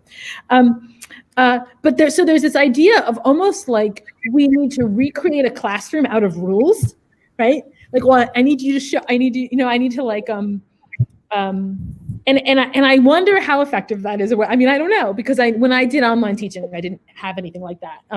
But it almost seems to me like this mark of like the teacher has this feeling of desperation or something, like I've got to do something to counteract the fact that we are not playing the same game. And maybe if I create a bunch of rules and then we all agree to them, then it'll be more like we're playing the same game. That's right. You guys are all on your computers now. I cannot tell you to get off your computers. Okay, let's hear your question and your name. Hi, my name's Andrew, and my question is a little bit of a pivot from the direct gaming theme, but maybe related. It's about travel. Before COVID-19, travel was one of the ways that we injected randomness and spontaneity into our lives and learned and had fun. And what do you think the best replacement is for that in lockdown times? I've seen a lot of articles being written about this in travel magazines, desperate for content lately. But I haven't seen a lot of compelling answers, and I'm interested if you think there's something out there that some of us aren't thinking of. Thanks. So I'm super like contrarian about travel. Like I think it's bad, basically. So if we're not doing it, all the better. That's simplistic version of my view. I've written a piece for the New Yorker about this, and it will come out eventually one day, but it'll be a while because I wrote it before coronavirus, and now it's kind of like, you know, writing this piece against travel that no one can do it's maybe not the time. But, I have this thought that like when we travel, like a lot of forms of travel involve holding one thing really fixed, which is like who you are. And like, so you're like, oh, I'll do this vacation and I'll go to France. But like the one thing that I'm sure about is that I'll come home and I'll have the same spouse and the same job and the same hobbies and the same, et cetera, that I had before, right? Like one thing I'm sure about is that I will not be changed by this experience. And it's like I go into the experience. The example I use in the piece actually is going to Abu Dhabi and I went to this Falcon hospital. And I'm like, why am I going to a Falcon? Like, I don't care about falconry. I'm not into falcons, you know, but it's like the thing you do there is you go to this, it's one of the tourist things. That's what you do when you're a tourist, is you do the tourist things that other tourists do, right? And you do those things. And it's like, I had zero thought that I was going to get into falconry. Okay. That was not on the radar. That was not a possibility, right? So we do these things when we travel where we kind of fake interests. Like we go to museums, even though we're not into museums, we go to falcon hospitals, even though we're not into falconry. And that like a lot of it is this kind of almost, I feel like, weird game that we play with time where we feel like, especially as you get older, if you don't travel, it just feels like your life is going to be this and this and this and this and this until you die. And travel breaks it up. So it's not, so you don't have to face death as much. So that's like, deep skepticism about travel that I have. And I feel like, what's really important in life is like the things that really fundamentally change you. And no travel I've ever done has really changed who I am that much. Though this summer I did go to Brazil, and that was the most transformative travel I've had in a long time. But I would say it's still really hard to do those transformative things because they tend to involve other people. But I view the non-travel thing as less of a loss. Yeah, I mean, when I travel, like in order to add a little bit of texture beyond these touristy kind of things that one does, like I'll oftentimes try to read, like something written by someone who's lived in that place for a long time. Say, if I'm going to like an island like Antigua or something, I would read Jamaica Kincaid's A Small Place, and have a different kind of relationship to that place. Admittedly, still one of a tourist, but not where one is merely doing the kind of simulated tourist activities. I mean, like you, I travel too much, but have tried to less even before this because of just the carbon footprint, right? I mean, like any awareness of climate change suggests that like we shouldn't be flying in particular as much as we are. But to speak to the question of like what one would do in place of like the pleasures of travel, right? The discovery, the being in another place, but still being yourself, unfortunately, or whatever, right? Is, and I've been doing this over the last, so, I mean, I felt a little bit constrained in the house, not like stir crazy, but I've been playing a lot of Legend of Zelda Breath of the Wild, which Ashlyn knows, because Ashlyn has been trying to get me to play more Animal Crossing and not as much Breath of the Wild, or both, to be fair. There we go. Thank you.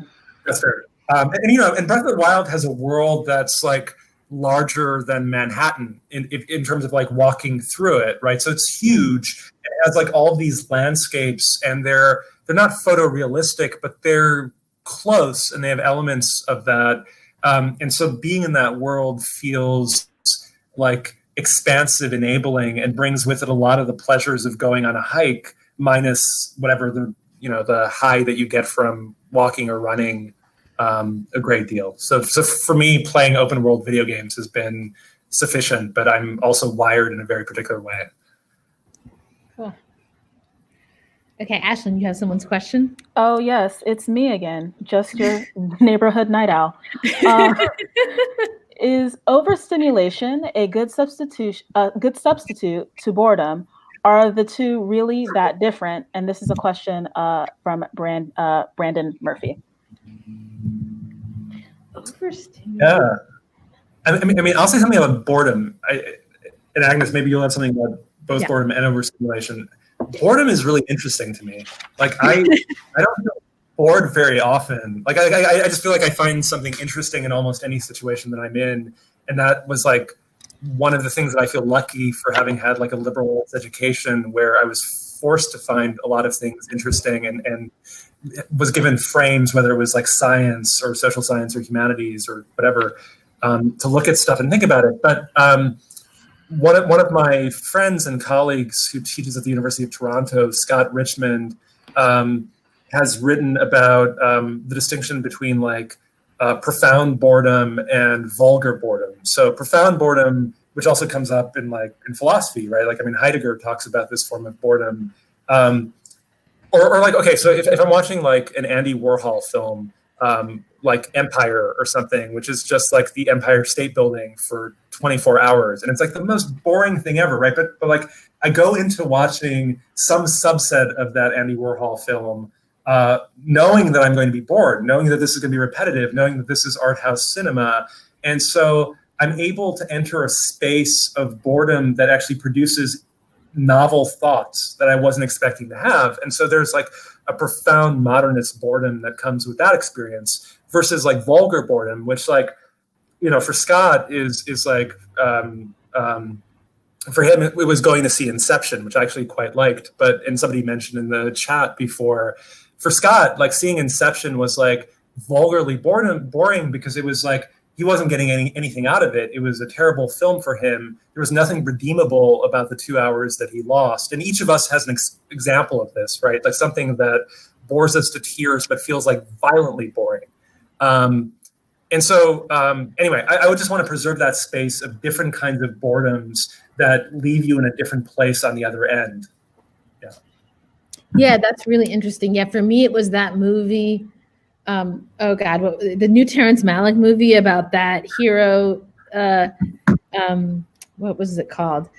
He's like this World War II hero, but it's basically the whole movie is farming. Like they're just digging dirt and like really like real time farming. Basically, it's so boring. It's like 3 hours. That for me was violently boring. So I guess one thing about overstimulation is like for me, the opposite tends to be a problem. I listen to music like, you know, I don't know, between 8 and 10 hours a day, usually, like while I'm working. Like I like there to be like a lot of colors. Like my son came into the room that I'm working in today and he was like adding like pipe cleaners and stuff for me to like, for the room to be more colorful. Cause it's too like, you know, bland. Like I like to be like looking at a lot of stuff and listening to music and reading stuff and like writing and doing all those things at the same time. And like, if some of that is shut out, like if sometimes I'm at a conference, whatever, and I can't listen to music a lot during the day. And like, I'm just, I sort of like shut down and I don't feel well. And that's like, I guess, understimulation. But I don't know that I've ever experienced overstimulation except things being too loud or too bright. But that's like a sensory problem. It's not like too much information. It's like, you know, sensory violence. Maybe for me, the only form of overstimulation that I get is overstimulation of social interaction. I would say that, but I feel like it's almost because socializing with people involves actually really cutting down on how much information you're taking in, right? So like, even now we're socializing, right? But like, I'm not listening to music. I'm not reading. I'm occasionally reading. Sorry, I'm just making a comment saying they also grab each other's faces quite a bit in that movie. Yes, it's farming and face grabbing. That's it.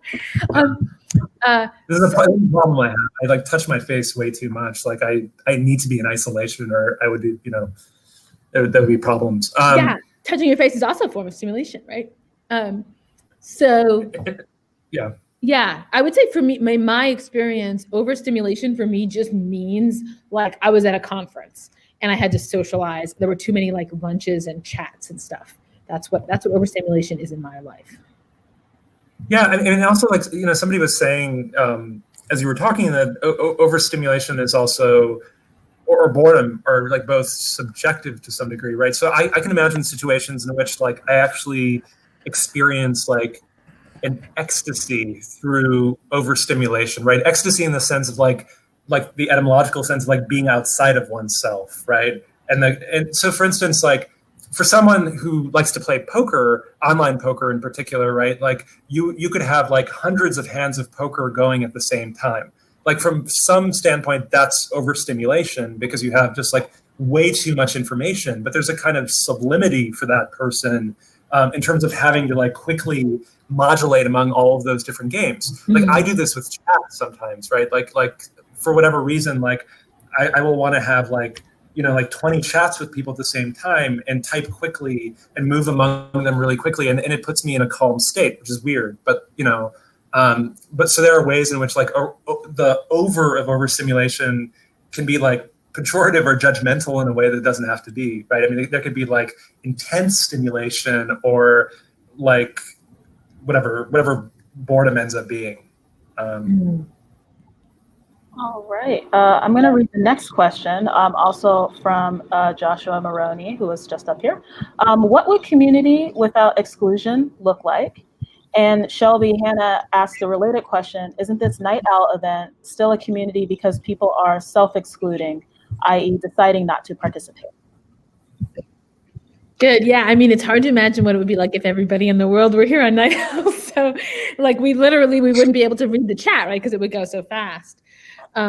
So there are kind of physical limits to communication, right? And the internet has made has lowered the bar in the sense that more people can communicate together, right? I even just think Crowdcast as a platform allows more people to be in a community than if we were just thinking, oh, we only had Zoom or we only had Twitch or something. This allows for a certain kind of possibility. So I think it to be a contingent question, right?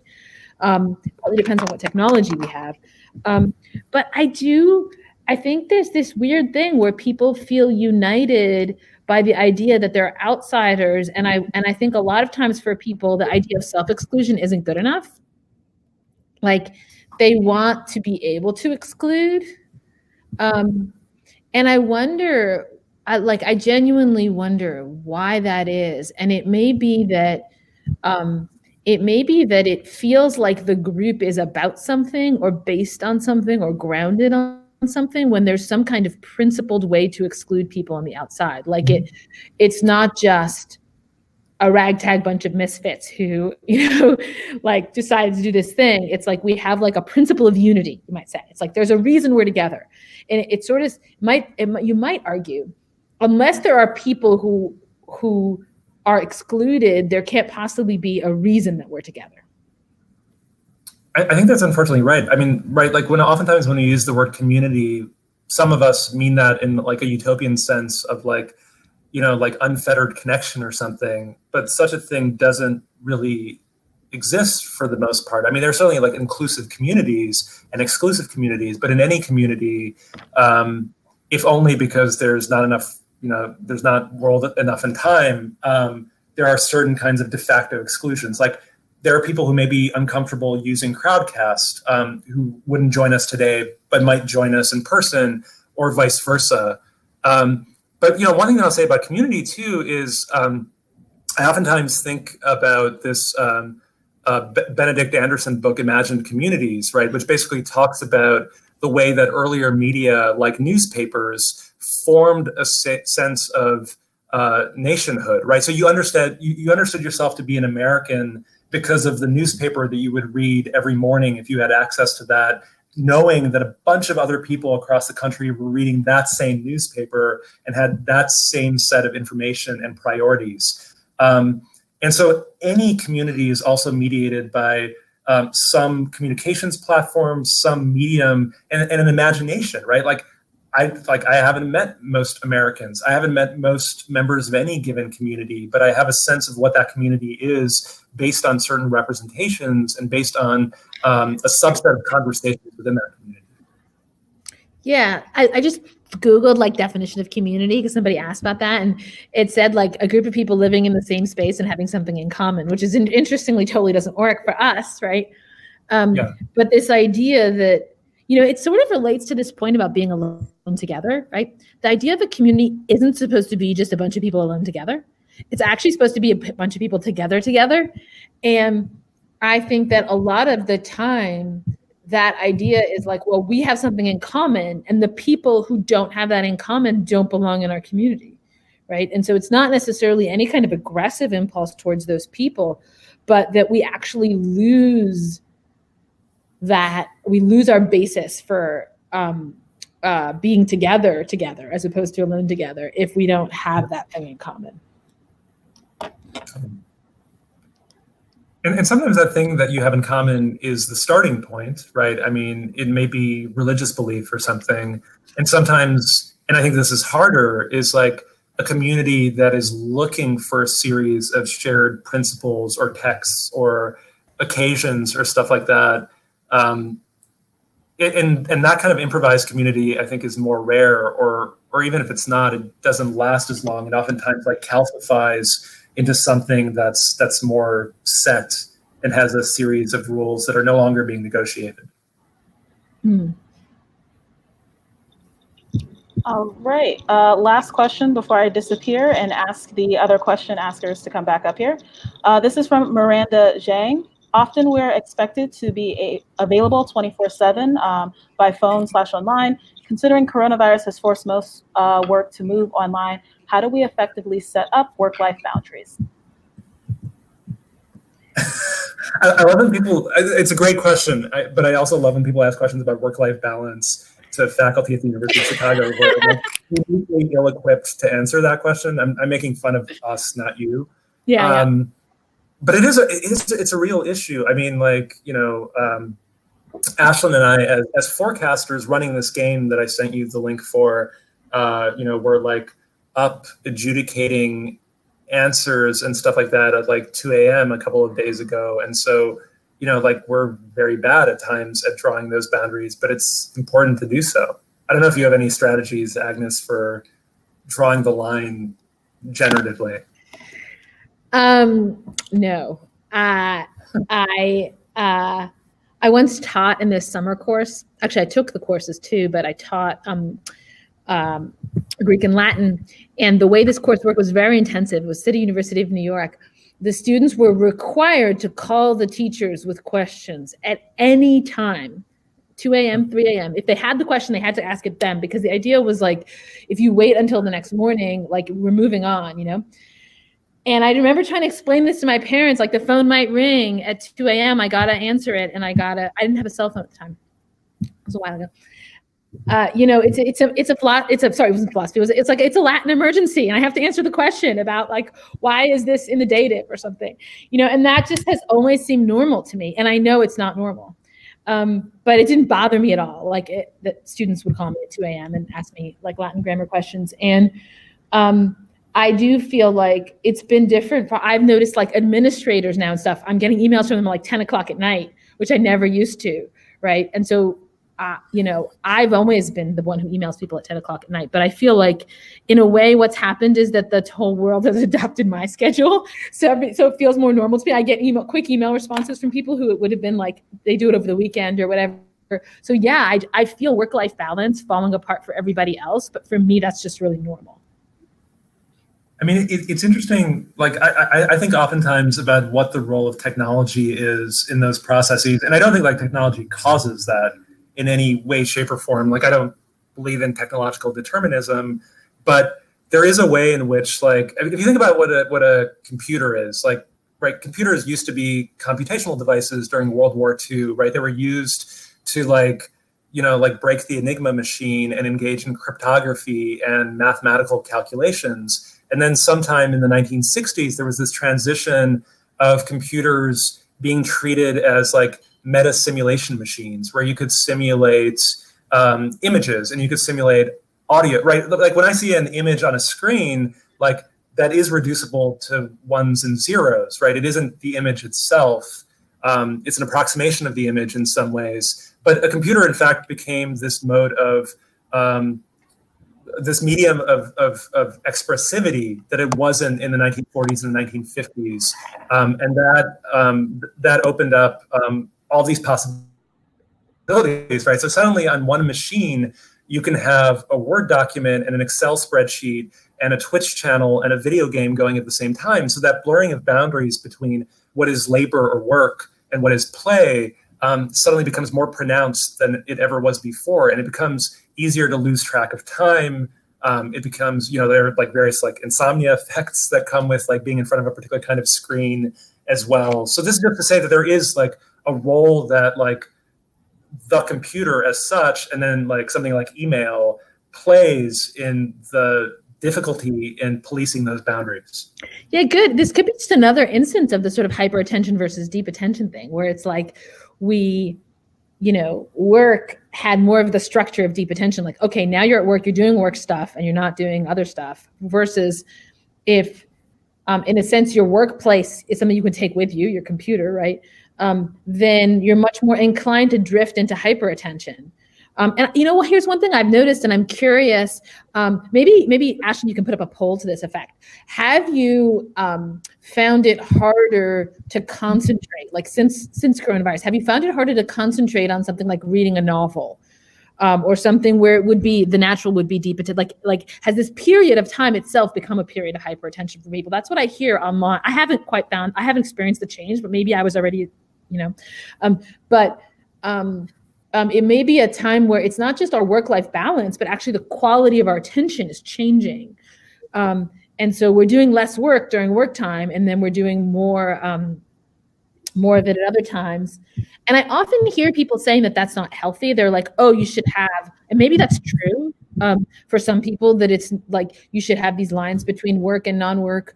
I believe that might be unhealthy for some people. I don't think it's unhealthy for me. So I think one question is like, also, should you have a work-life balance? For some people, it works better not to separate those things. Right, and this is like, there's for some of you who are part of the chat, I mean, who are still students in particular, this becomes like a really important life question, right? Of like what kind of life you want to live and where you want those boundaries to be and what's most fulfilling to you, right? I mean, it's interesting, like the way a lot of work is structured, if you go and work for Google or you work for Riot Games and are at one of their campuses, right? Those campuses are built to like keep you there as long as possible, right? They have gyms and they have cafeterias with chefs, and they have like, you never have to go home if you don't want. And it's true for some people, like that's exploitative, right? That's like kind of like neoliberal capitalism at its worst, is that blurring of work play where everything becomes work. But for other people, it's like, if you choose the work and you want the work, that's exactly where you get fulfilled, right? It's not workaholism. I feel very lucky getting to work with all of you and be at a university and do research, and so like there are times where whatever, like I watch a lot of television. Like I'm not trying, like I watch way too much television and play way too many games, and then justify it by writing about it and turning it into my scholarship. But like. So I do draw the line some places with that, but other times, like I just want to be activated in doing the work continuously. Cool. We have a question from Fasi Zulfikar. Your favorite video games? What are they? Patrick, better answer this one. No, I'm curious what your answer is. I have an answer, but.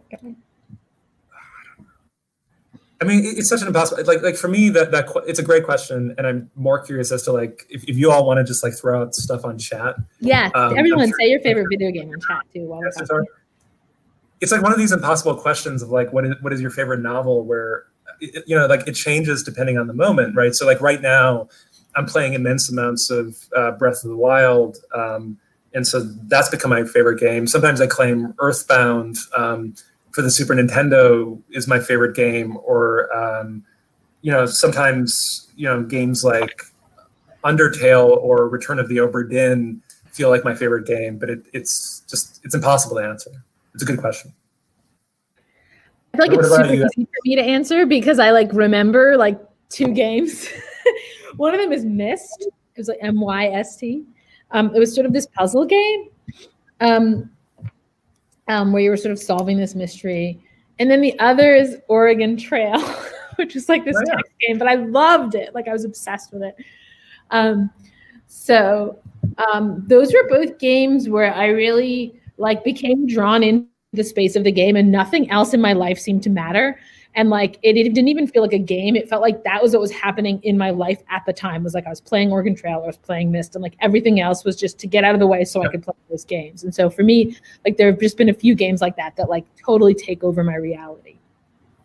Totally, and there are a lot of games like that are being mentioned in the chat right now. So things like Minecraft, Disco Elysium, Tetris, Super Mario Galaxy, Portal, which is like a good answer.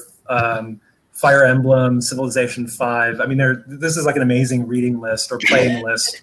I guess I think of it as a reading list, but Oregon Trail has made it on there. Sekiro, great, yeah. Hi. Hi there. Sorry, can you hear me? Yes. Yes. Okay. Sorry. Yeah. My question is: are our major social media platforms like Twitter, Facebook, and Instagram too similar? I don't know if you know of Tristan Harris. who used to work at Google, but he's really surfaced a lot of what goes on behind the scenes at places like Facebook when they're determining, how to get people to stay on the site and look at the content. So given that we're spending a lot of time in these environments these days, are they all sort of too similar with the systems of likes and upvoting and those mechanisms? I tried to get that guy, Tristan Harris, to come do Night Owls with me, but I couldn't get him to respond. I wanted to talk about this. So I've spent very little time on Instagram, but a lot of time on Facebook and a lot of time on Twitter. A lot more time on Twitter than Facebook. So here's what I'll say about my experience. So on Facebook, I have a secret identity. So none of you, I have a real Facebook, whatever, with my name, but I never go on there. But I have another secret identity, Facebook. I use it entirely for Australian fashion. So for me, there's an Australian fashion world that I'm a part of. This sweater is from Australia. Most of my clothing is from Australia. Sorry? I grew up in Australia. Really? In Sydney. Yeah. Okay. Well, my people are mostly in Melbourne, but so I was gonna go there this summer and meet these people, but sadly that trip had to get canceled. For me, Facebook allows me to have Facebook friends and then be in this little special world of Australia fashion, and it's totally different from Twitter. A totally different experience from Twitter. Facebook is a little overwhelming for me in terms of the multiple windows and things that are all going on. And I actually find it a little bit hard to manage. And Twitter is much more intuitive and it's much more text-based. And the limit of the text also means that I tend to go through and read everything. And the people I know on Twitter are the people I they're sort of, a lot of them are philosophers or have some kind of philosophy connection. And I would do philosophy on Twitter. So I feel Facebook feels more like a place to me where there are these little pockets of weirdness and refuge or something. And Twitter feels more public. Yeah. I think there are a lot of differences that one could point out historically also, given how the platforms changed. There was a time where there wasn't a news feed on Facebook, and then that changed everything, for instance. But one of the things that, or for instance, Instagram, you can't see how many likes there are now unless you're the one who's doing the posting, right? Which actually does change the dynamic compared to Facebook, where you see that 100 people liked something versus 2. But what I find really amusing socially is that out of those 3 in particular, there's obviously Snapchat and TikTok and stuff like that too, but especially Facebook, Instagram, Twitter, I know a lot of people who swear by one and think the other is the devil. I'm not on Twitter, but I am on Facebook and Instagram, or I am on Twitter with my game aliases, but not my actual self. And so I would have a lot of negative things to say about Twitter, for instance, but in fact, there aren't that many differences between the two, right? Or I know people who love Instagram and think Facebook, leads to this de-evolution of discourse or something. But in fact, if you look at the two platforms, yes, there are differences. But they're used in similar ways sometimes too. Hey. Oh. So my question wasn't social media already becoming a predominant mode of conversation before lockdown? So in the sense that I was pretty surprised when everyone was suddenly shocked that they are on social media, because I thought the biggest problem we were facing was that people were on social media a lot before the lockdown. And now suddenly everyone's we had a social life, and I don't think that existed. But that's my question. That cool.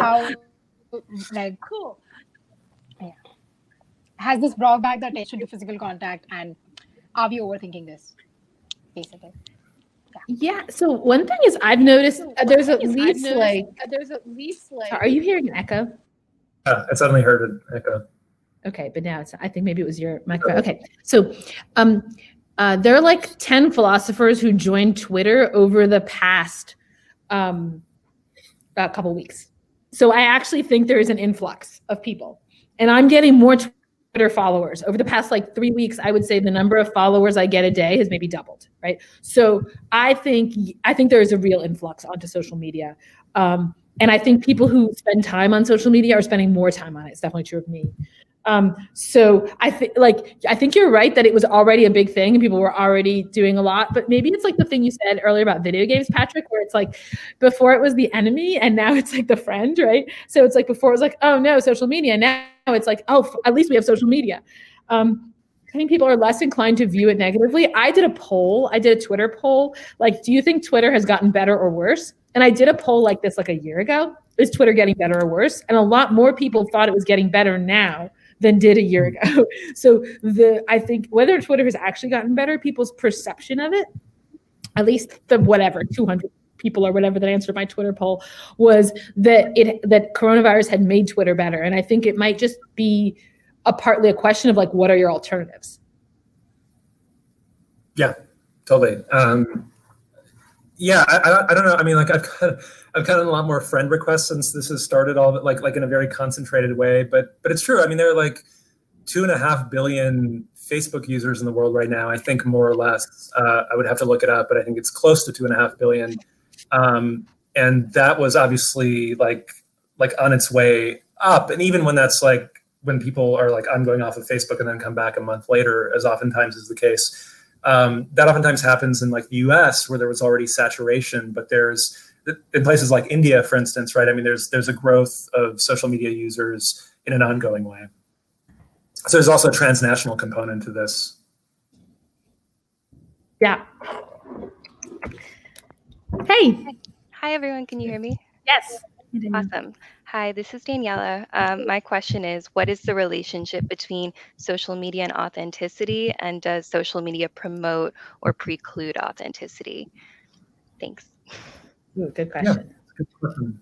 Patrick, I mean, I'm really curious, Agnes, what you think about authenticity as a concept. It's one that, you know, like, I mean, as someone who has always been interested in like performance studies and like, you know, read Judith Butler at a formative moment and stuff like that, performance and performativity have always seemed to me to be more productive frame for thinking about subjectivity in the present, right? So like I grew up, again, like in chat rooms and virtual worlds and online games. And so from a very early moment, the idea of having multiple selves didn't feel like a postmodern metaphor. It felt like just the way that I lived my life, right? I mean, and I know the idea of an authentic self is really important to some people, so I'm not trying to undermine that. I'm just saying that from my perspective, I think, and for me, it was also the effect, I think, of like traveling around a lot and having a lot of different friend groups and stuff like that. Like I never felt at home at any particular place, and I never felt that authenticity was particularly enabling, right? I actually thought that the flexibility that came with multiple identities online or just in everyday life, you know, there were more possibilities with what one could do there. So like, I don't see, you know, like a lot of authenticity on social media maybe, but I don't necessarily see it anywhere, right? Like any given student, like the kind of conversation that I have with a student, the kind of conversation that I have with my mother, the kind of conversation I have with a colleague are going to take different tones, and I'm going to enter into different kind of discursive norms and forms of authenticity in each of those contexts. It's not that I'm being fake with any given person. I'm just like performing a different kind of self relative to like the potential of that particular relation and situation. Yeah, that's interesting. Like, I think that I share your sort of like lack of worry about authenticity, but for the opposite reason. So I don't tend to experience myself as having multiple selves. I think that I am very much the same when I'm parenting, when I'm teaching right now. Maybe I am different. I'm just saying I don't experience it. And for me, it's like, so we were a paper that we had planned to talk about. We kind of didn't around to this paper, wonderful paper by Nagel called what is it? Concealment and I don't remember. I'll find it. But it's about concealment and exposure. Yeah. About the public-private divide and this idea that like we need to have a public-private boundary because it's sort of only in private that we could be our sort of true selves, and we need this sort of space of freedom. And I think that's related to the idea of authenticity. And my experience of the world is very different from that. It's that I don't know what I think until I say what I think. Like, I don't have this experience of like in my head, I have it, and then I can either say it or not say it. It's like it becomes true that I think it when I say it. And so for me, like, contexts in which people will listen to me are the contexts in which I can be myself, because maybe I'm a very performative person or something like that, or very communicative. But I do feel like for a lot of people, that's not the case. And there's a lot of worry about judgment on social media. Like, what will people think of me, and will they judge me, and will they dislike me? And I think that I'm not sure why I don't experience that as much. And it's not that I don't care at all. I think people tend to like me. So maybe I have an easy time being likable when I'm performing. But I think that I suppose the danger, if I try to construct the danger would be that you turn that whole thing into a game, right? Where you're playing a game that you don't necessarily like, and you don't necessarily like the rules, but other people have set the rules for how yourself is allowed to be. And you experience that as confining. And so, like, the danger of authenticity there would be more like, are you in some sense violently constraining yourself according to rules that other people have set and that don't allow you free play of expression for who you are? But for me, it's less an issue of like, are there facts about me that are the case antecedently that I'm not, because it's like I wouldn't even know those facts were I not to have a context to express them in. I mean, one term to add to this is just that, whenever you're on, I mean, first of all, people game algorithms all the time, right? Like, I might game an algorithm and ask a question on Facebook rather than like producing a multi-paragraph post, because I know that statistically people are more likely to respond to a question or to a short statement or an image than they are otherwise. And at that moment, I want attention, and I feel alone, or I want like my world to speak back to me. And so I game the algorithm in order to get that kind of response. Or, people do this professionally all the time, right? I mean, if you're like an Instagram star, or you have a YouTube channel, you're not necessarily your authentic self. You're performing in order to get an audience. And where you draw the line between the authentic and the performed is difficult when a bunch of what you're doing on social media is telling stories, right? I mean, you're forming narratives. So you're taking experience that you might have had and shaping it, as we do in everyday conversation all the time, right? Shaping it into a form that's more palatable or interesting to people. So at that moment of translation, right? I mean, you're always entering into something that is like a form of authenticity, or a cleverly constructed fiction, or a paraself, or something like that. I mean, yeah. Yeah, good, right. And so there's a question of how good the story is in some sense. Right, I think so. Hey. Hi, sorry, my friend just told me he's gonna send me memes to make me laugh while I'm up here, so I just have to ignore him. We just started. Yeah.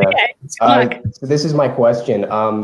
Do online communities and constant communication through technology contribute towards overstimulation? And is this new way of communicating bad for the development of long-form traditional ways of introspective thinking? Thank you. Yeah, so, I mean, go ahead.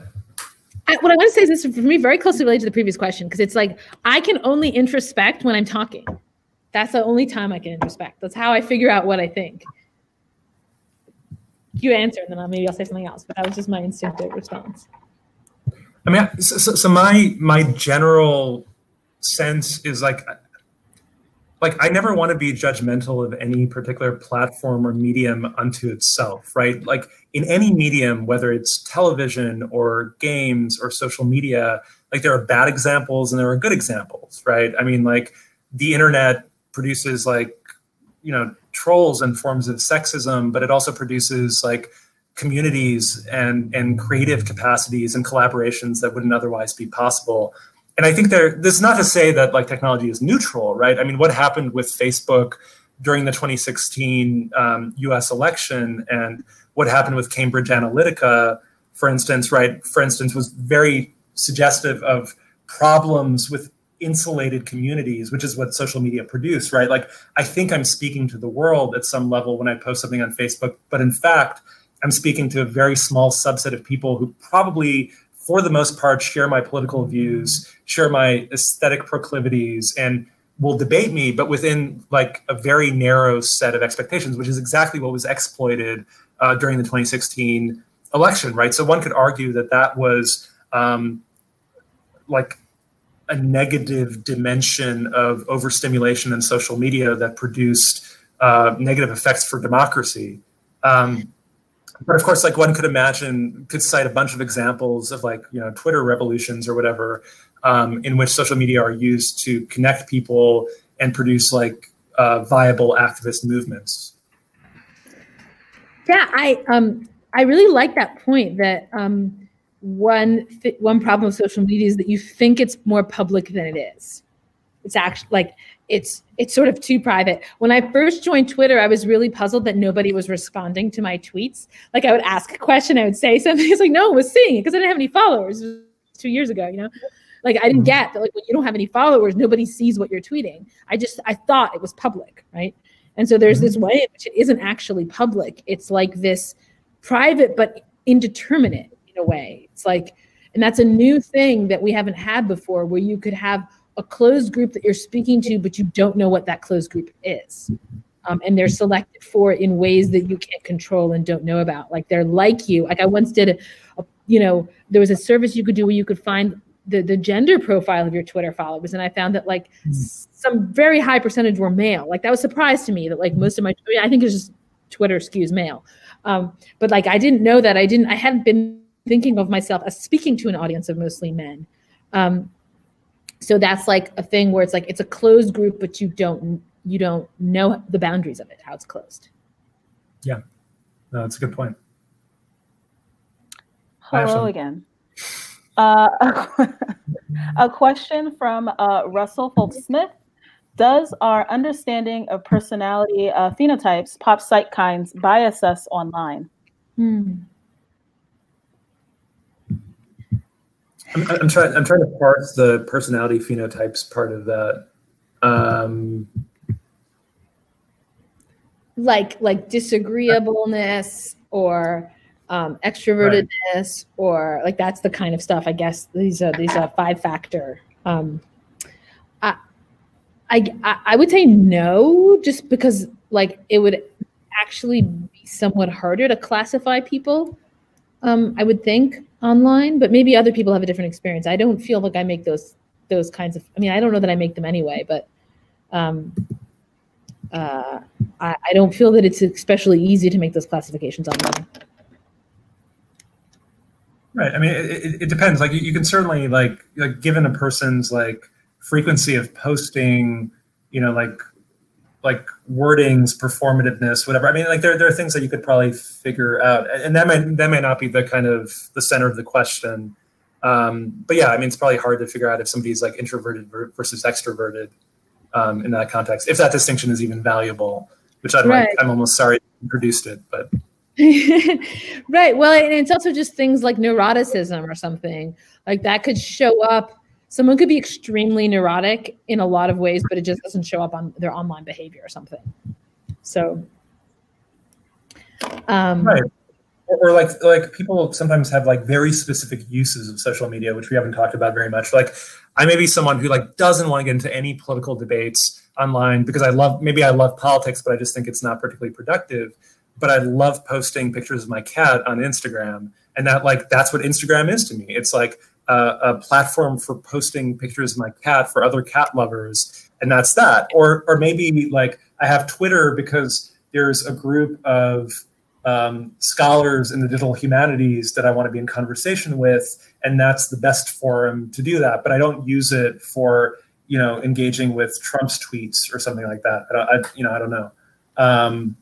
So that's the other thing is like social media, like sometimes we think of them as just like the world, right? As a window into the world that opens us up to like what other people are doing and what they're thinking. But for some people, it's not that. It's like, it's a little toy or a tool among many other tools. Yeah, good. And one thing that's interesting about that, just one, is that there's a weird way in which those kind of toys or tools or constrained spaces are kind of windows, right? And maybe one of the things is that we have a bad view of window. Like there's this idea like, oh, we could be talking to everyone, but like that just might not be a thing. Like it might be kind of like the blank piece of paper, right? The talking to everyone. And it may be that new modes of speech come into existence and there really are new windows because we can create sort of constraints of a new kind. Hey. Hi there. Hey, Patrick. Hey, how's it going? So my question was sort of to relate the first two topics that you all were talking about today. Do you all think that there are forms of intimacy that are unique to games, and that could be outside of digital games too, like in board games? And I'm trying to think if there are forms of intimacy maybe more than just a shared agreement to enter the magic circle, or like the shared creation of a world like in Minecraft or on a legacy board game? Yeah, I mean, it's such a great question, right? Because there are like all these forms of, like, for instance, there's a feeling, and I'm forgetting the exact phrase for it, but there's a feeling of like mentorship that one feels, for instance, like playing a game with someone who isn't as familiar with the game and like teaching them something and then seeing them succeed. I mean, we experience this like outside of games as well, but it happens a lot in the world of like playing video games together with someone else and like helping them get better rather than competing with them. Or, you know, there's the feeling of playing a tabletop game as I've played with you, Phil, and I'm playing with a group of people online right now where you see that group of people once a week, every week, over the course of months or years, and you form a kind of intimacy with them in character, largely, right? Like maybe you have out of character discourse where you're hanging out or drinking or whatever, but like when you're in the role-playing game, you end up building this like history between your characters, right? That is a form of intimacy, just mediated through this form of role-playing and world building, for instance. And I think that there are other forms of, you know, like if you're in a guild in an online game, there are forms of responsibility that come with showing up for that guild on a regular basis in order to, you know, to go on quests or gather resources or stuff like that. And so, like, something like responsibility and expectation enters into this. I mean, I can think of many other examples, right? I mean, I'll throw one more out, which is like I've had situations of, you know, being in a relationship and being in like different places and mediating that intimacy by playing a shared game over Skype or something, right? And that becomes a way of, you know, or never having met somebody, you know, like physically face to face, and only having those conversations happening via gameplay. Anyway, I'll stop, but. Yeah. So one thing that's interesting for me is your character. So in my, we play video game. Everyone else in my house plays video games except me, but we play a lot of board games and card games. And then we also play D&D. And role playing for me is very, very different from board and card games. And so, and I'm actually, although I was super into role playing as a kid, I now find that my natural home is in competitive games, like board games and card games. And I really like winning, and I like fighting against people and like defeating them and trying to win. And I like the fact that when you're competing against someone, for me, it's almost like itself a form of going online. Because like when you view someone as your competitor, you're almost like not inhabiting the space with them. Like I remember having this epiphany when I was like 10 and I was playing cards with my sister, and I was like holding my cards in front of me, open before me, right? And I feel I have this world, this rich world of cards, and she is like this point at the other end. She's like this thin, dimensionless nothingness. And I remember thinking like, wow, this is what it's like for her. For her, I'm the thin dimensionless point and she's the rich world of the cards, right? And so for me, competitive games allow you in some sense to dehumanize your opponent in the sense that you don't have to fully interact with them and deal with their emotions and deal with their thoughts, and like they don't explain their moves, and like you live in your own world, but you're living in your own world with other people and you're interacting with them in accordance with these rules. And so it's almost for me like games were a form of internet pre-internet, like a way of alienating the people around you into these much more like relegated, like strict social interactions. And that's much less true of D&D. D&D is a real social interaction. It's very social. Yeah. It's very much you play, your personality comes out. And I really like the kind of, I don't know, almost you might say sterility and dehumanization of like board games and card games and competitive games.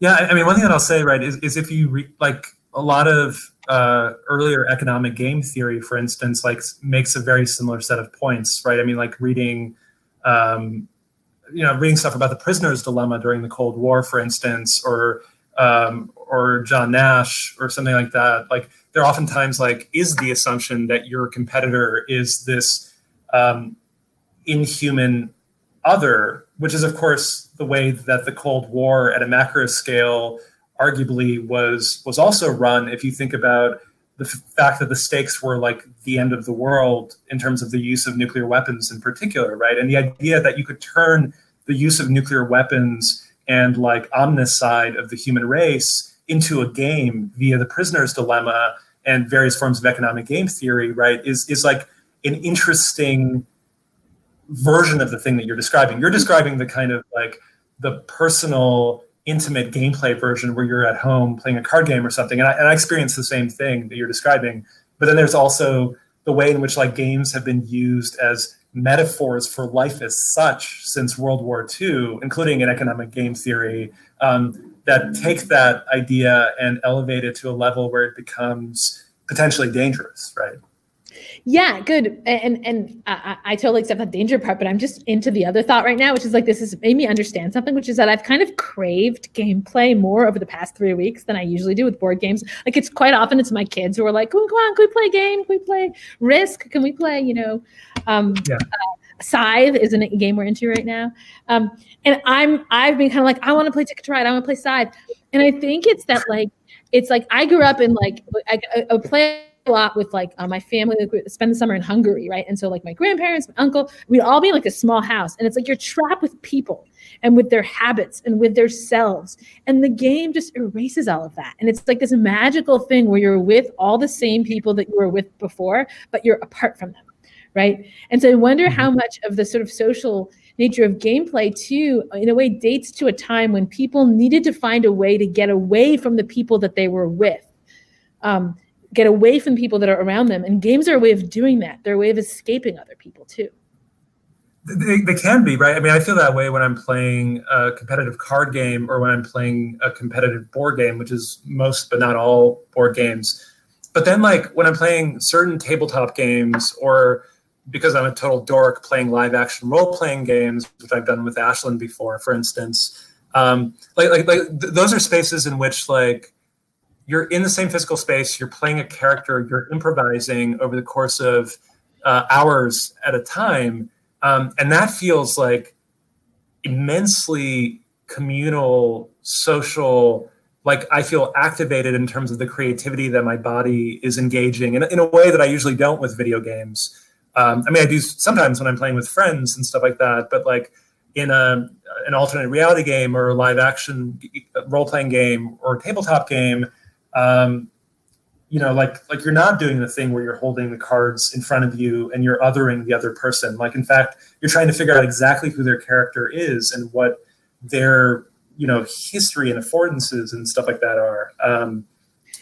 So I'm not agreeing with you. I'm just kind of like spiraling out the different kinds of cases. And game is, like Wittgenstein's comment about game and the fact that it means like all of these different things, and we can't like focus in on like what game is. Like defining game has become so much more complicated than it used to be, right? Like the space of what is called a game has just exploded over the last 30 years. And so it's this very ambivalent and multifaceted metaphor and form, which is what I find so interesting about it. It's actually like, I do like games like you, but then I also at a meta level just find them fascinating as a way of thinking about life. I want to say one quick thing to Benny's question about, do we play games to satiate our primordial hunger to win and beat others?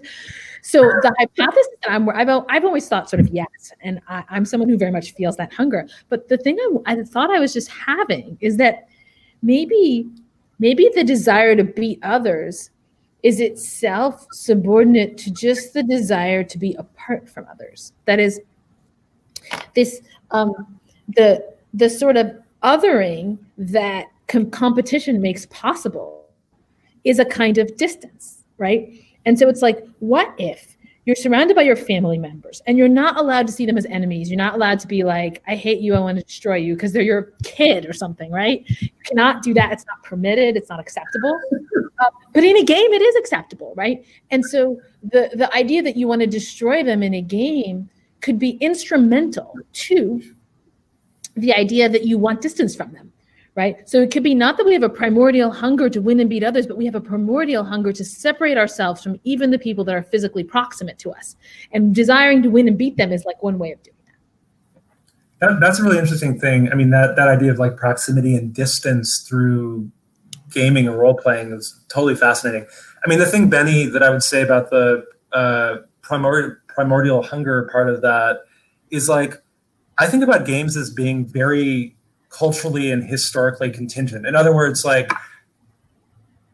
games in the United States tend to be like really, really competitive because we live in a culture that like economically and politically is like values competition in a way that some other cultures might not, right? And so like I also really enjoy competition, not in like wanting to hurt anybody else. In fact, that stops being fun for me if I am hurting anybody else. But if it's like play fighting or something, right? If it's like dogs biting one another but not hurting one another in the process, and it's a way of like being active with other people, that is engaging. That can be activating. But I sometimes wonder whether that's because like I'm alive at this historical moment and have spent the majority of my life in the United States.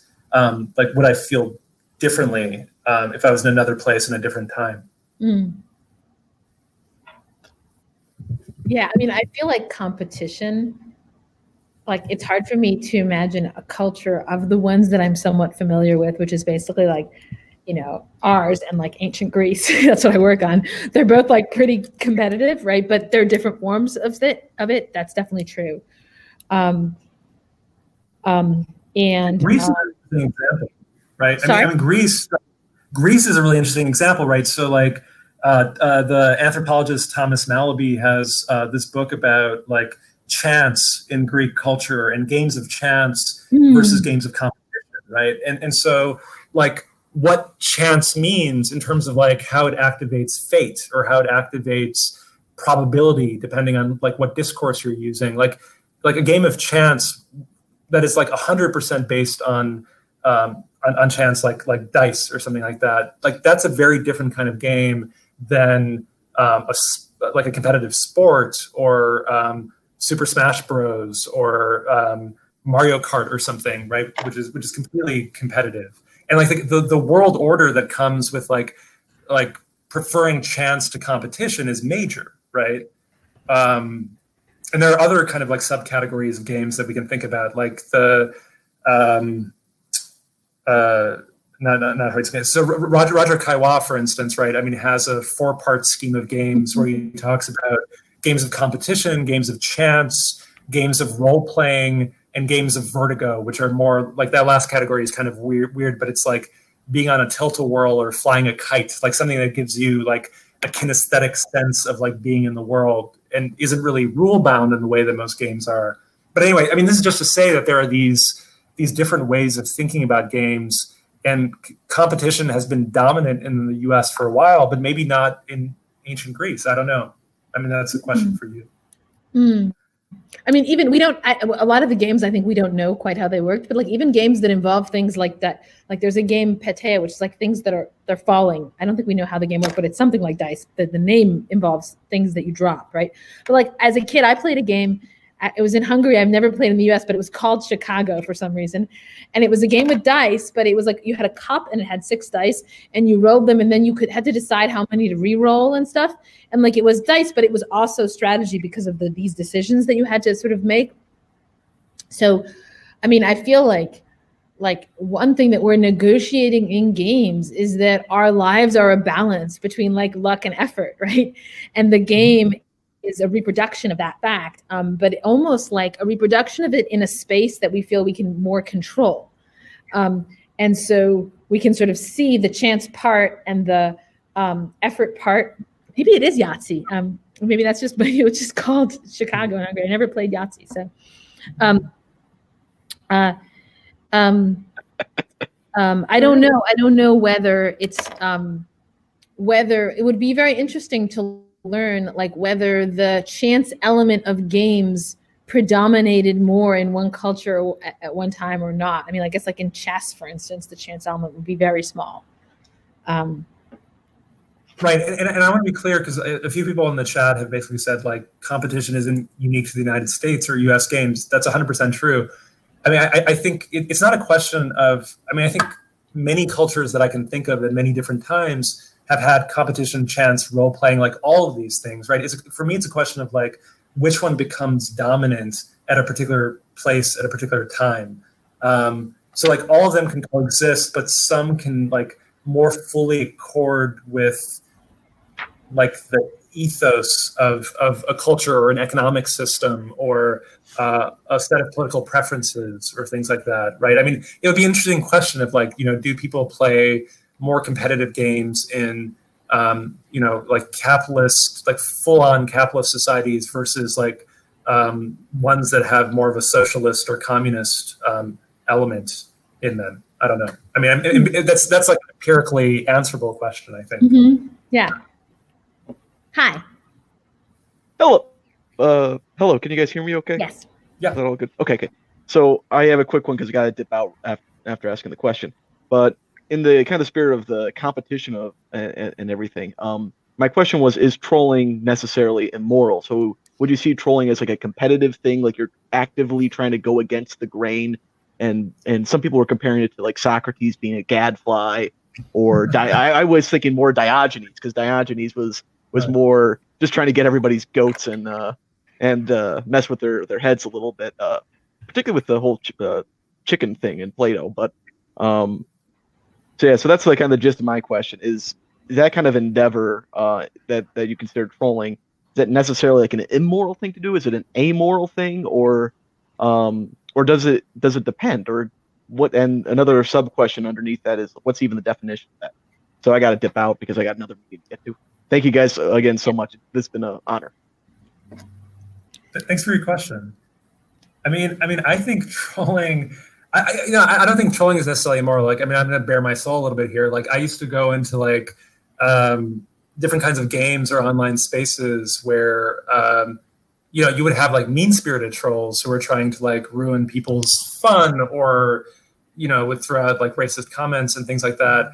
And for a while, like I got really into the idea of like counter trolling. So using like every element in like the trolling playbook, but only directing it toward people who are being like evil or mean spirited or whatever, and like turning their own strategies against them. And I like for a while became very successful at that, and it became this like fun activity of messing with those people. And so at least I didn't think that was immoral at that moment, but I don't know. Yeah, good. I think it's really interesting that people tend to think of expressions of aggression as being okay if they're directed at aggressors. And I think for that reason, we often look out for aggressors so that we can direct our aggression onto them, right? And I guess I tend to think of, you know, it's sort of like if you think that trolling trolls is okay, then you think that trolling is okay, which both of them may be okay. But it's sort of, in both cases, it's just it kind of like finding an avenue for aggression. And I bet you that the troll, the original troll, has some reason what they give to themselves, why the aggression can be placed here. And what's interesting, right, is that when we use a word like mean-spirited, it's like then we've classified it as like bad trolling, right? Or ruining people's fun. And like I often I have the inclination, really in any gathering, it could be a faculty meeting, you know, if there's some kind of consensus and I feel that it's not even that it's necessarily wrong, but that people haven't noticed that they're just assuming it, like it's like this instinctive thing where I want to break it. And I don't know that it is mean-spirited, but it isn't always productive either. It's like a, I think it is a form of trolling. And, you know, I think the group just develops an equilibrium of like how to manage that and like how to make it, like it can be made productive by other people almost. But I think that in some way, trolling is like somebody being unhappy with the thought that there's a game going on. Like there's the troll is in some way, maybe it's related to your the type, the spoil sport. The troll is a little bit like a spoil sport, right? Where it's like there's some game, but we haven't agreed on that game. We haven't agreed that those are the rules, right? It's a little bit like the thing I said to you when I said introverts always say that they're introverts, but extroverts don't say that they're extroverts. I think that's a game. It's like a game that we all play with the concept of introvert and extrovert. And that whenever there's a game like that, but people don't say it, my instinct is like, I want to tell you that we're doing this and that it's just made up. And I want to ruin it or something, right? And so there's something about the troll is maybe a little bit like the figure of a spoil sport. And then there's just a question, is it bad to be a spoil sport with any kind of game? And like, it might just depend on like how good the game was and whether you can build up another game. But yeah, I see the troll as being that person who's in sometimes is sort of not okay with there being a game. Yeah. I really like that analogy between a troll and a spoil sport. And in my defense, when I was counter trolling, I mean, I was like 16, so this was a very long time ago. It's not something that I do like between classes now. Hi. Hey. Hi. My question earlier, there was a discussion about whether to view life as a game, and my question was just whether or not life is, in some sense, a game. Is it maybe bad or like ethically dangerous to view it as a game? Just in terms of like you were talking about cheating earlier as like it's fun to like bend the rules and go against the purpose of like games, and in life that might look like fraud or like people might feel like they're taking control of like the rules of life by like random acts of violence, or that type of gamifying feels ethically dangerous if you view life as a game, whether or not it is.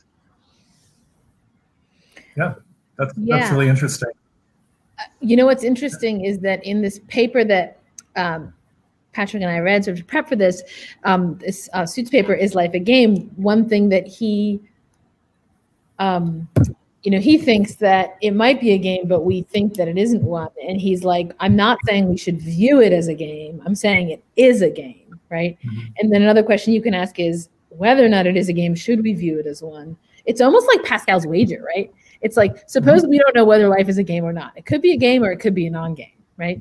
But suppose it isn't a game, but we view it as one, then we may be doing something tragic, right? And so it might be safer to view it as a non-game if you can't figure out which one it is. There's an argument for that conclusion.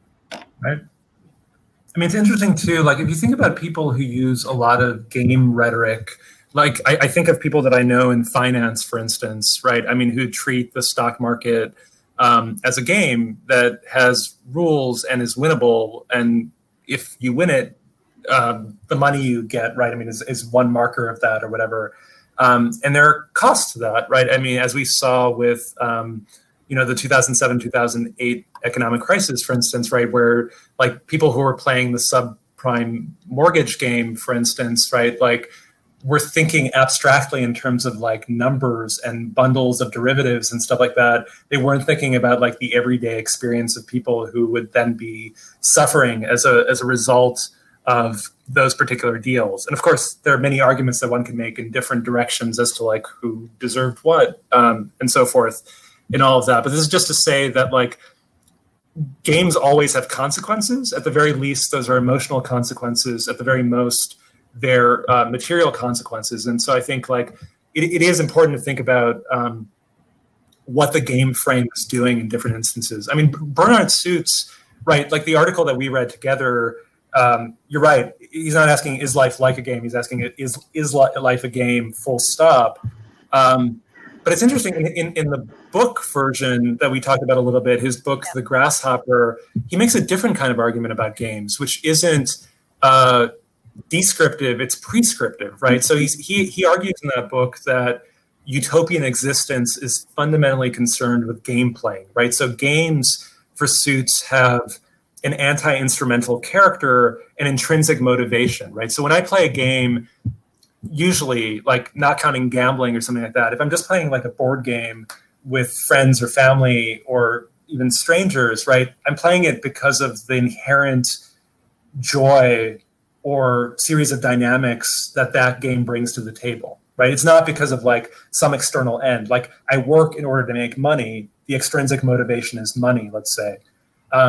But Suits' argument is if you can make everything an intrinsic motivation, if you can make everything an end in itself, basically, you'll live a happier life. And in fact, society as such would be better as well. I mean, that's an interesting argument to consider, right? Like what do you get if you treat everything like a game in the sense of like it being an end in itself, which people debate outside of games rhetoric as well. Yeah, I mean, it really matters a lot whether you're seeing the game fundamentally as like a rule-governed activity that could be an end in itself, or as like something fake. And I think that for me, that second thing where like the game is in some sense not really happening. So if you break the rules of the game, you don't go to jail, right?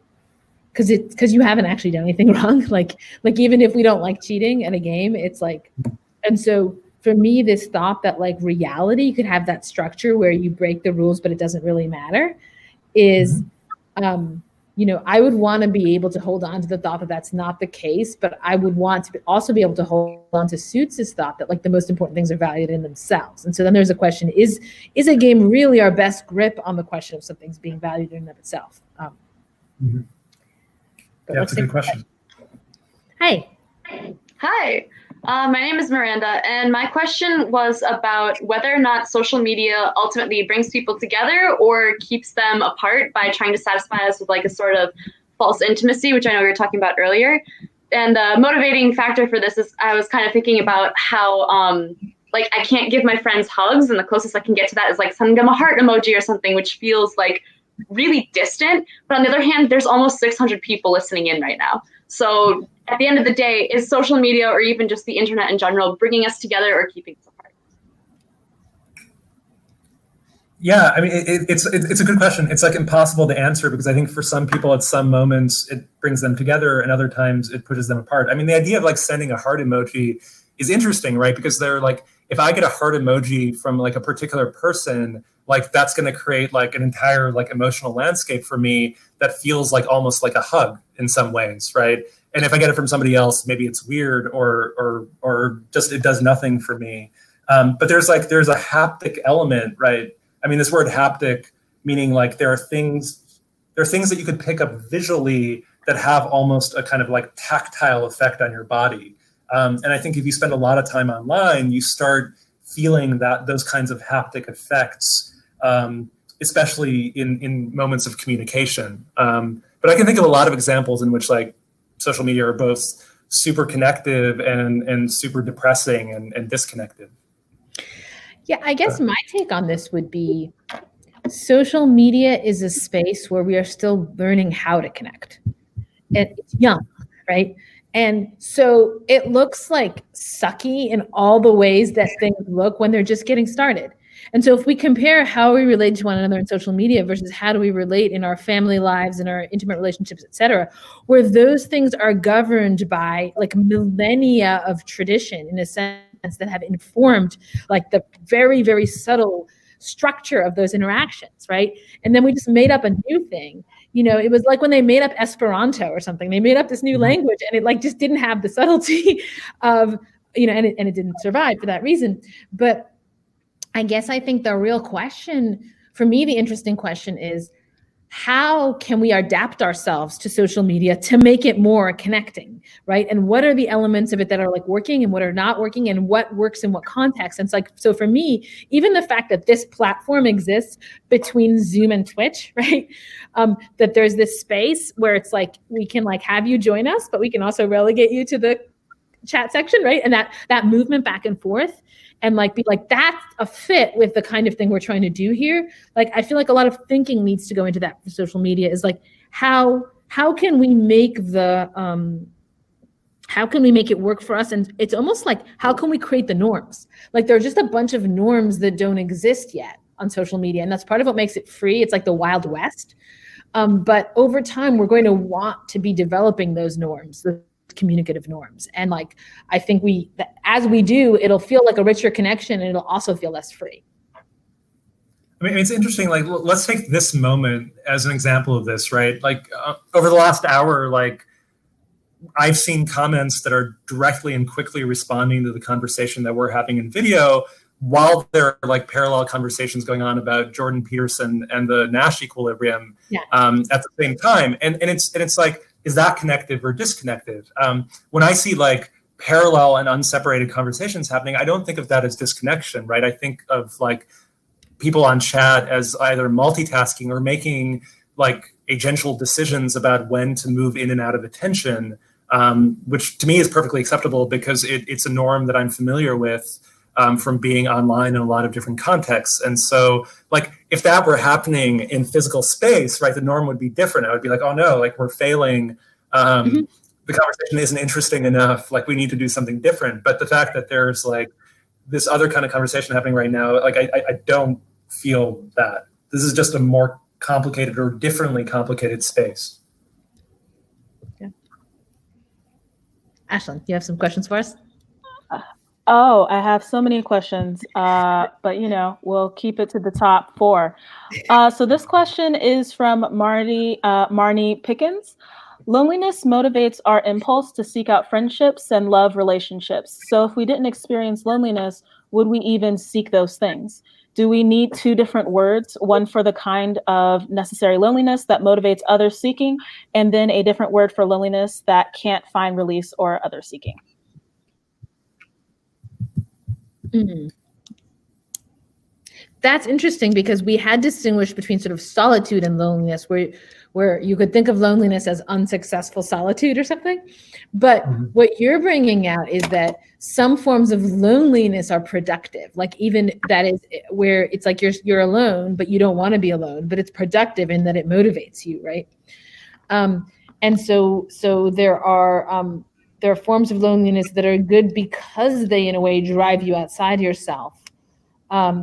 And so they're not good in the sense that they're solitude and you're happy to be alone. I think that's a really good distinction that I hadn't thought of. And I would agree with that. I think I sometimes do things to make myself a little bit miserable in a variety of ways, precisely because I think those forms of misery are like correctly going to gear me. For me, when you talk about boredom and like the good kinds of boredom, they're sort of like that, of like, I'm watching something where it's kind of slow, but like I'm waiting for something. I'm in this mode of suspension, and that kind of unhappiness points out, it's outward beyond itself to something larger that I wouldn't be able to grip if I didn't allow myself that kind of negative experience.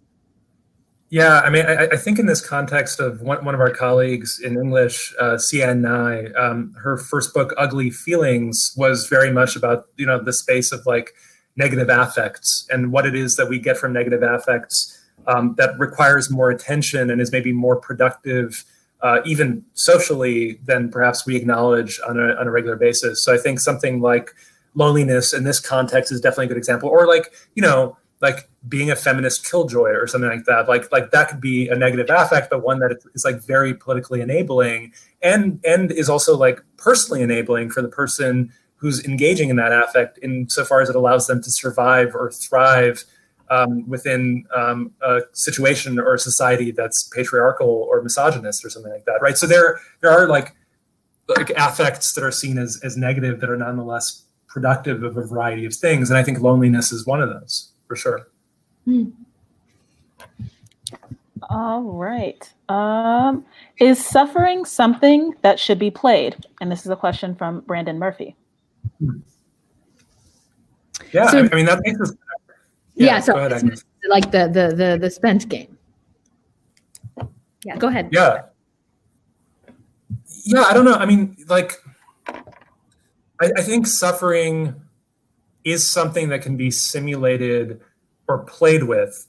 And I'm using the word play here as meaning something other than fun, right? Because there are a lot of video games that are playful and thought-provoking without necessarily being fun. And I think it's a problem when those games claim to give you an experience of empathy, right? And claim to give you an experience of someone else's experience that took an entire lifetime of suffering to get to, that you get to experience in 5 minutes or an hour or something like that. And I think that's the limit of playing with suffering.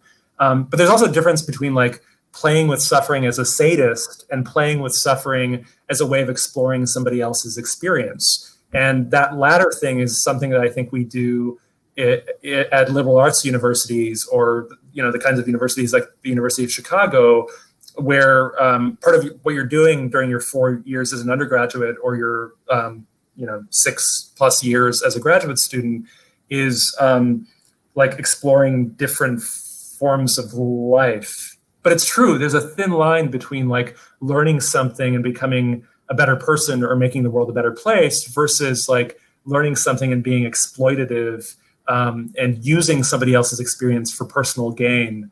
So it just depends on the case for me. I don't know, what do you think, Agnes? So I've been reading these essays by this guy, Jean-Améry. He was originally Austrian, but he changed his name to French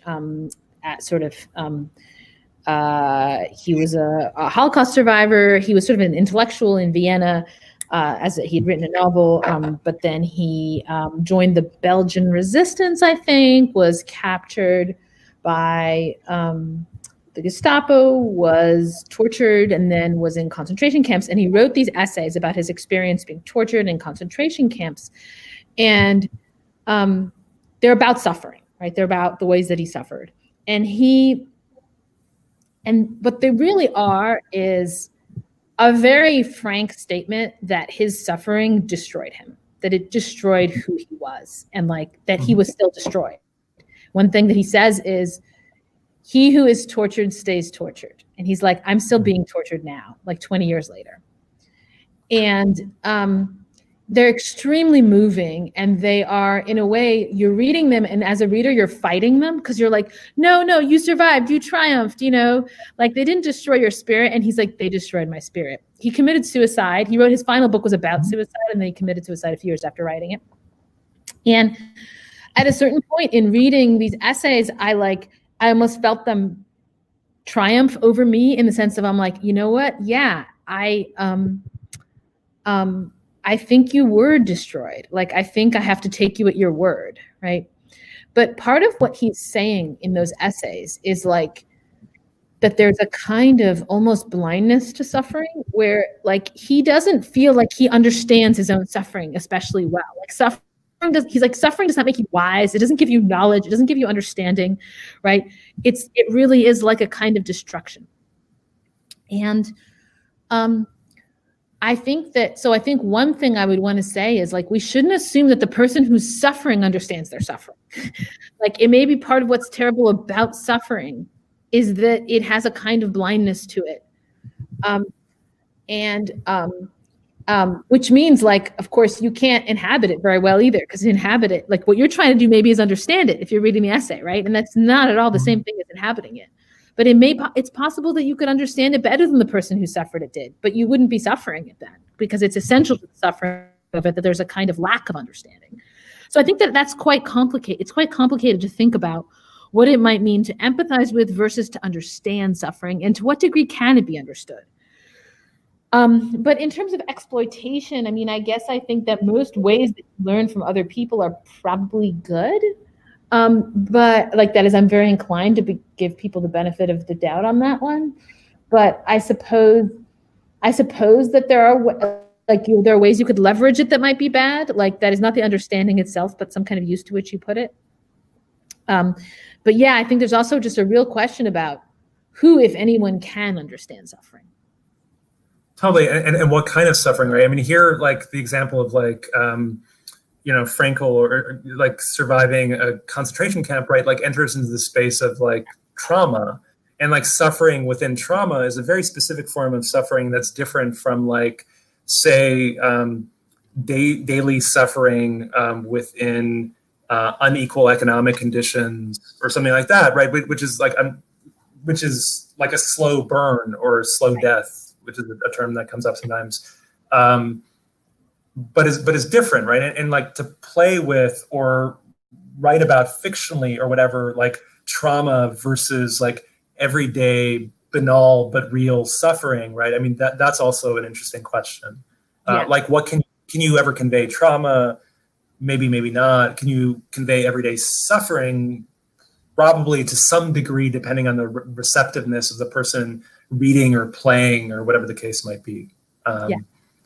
But no, I mean, I really like your examples and thinking about like what becomes maybe not inevitable, but incommunicable about what a form of suffering does to you fundamentally. Mm-hmm. Yeah. Yeah. Do we have? I'm glad you mentioned. Which Frankl book were you talking about? No, this is not Frankl. This is Jean-Marie. Oh. But I mean, it's sorry. on the same. Yeah. Okay. Meyer. He was Austrian, but yeah. Yeah. Is there another question, Ashlyn?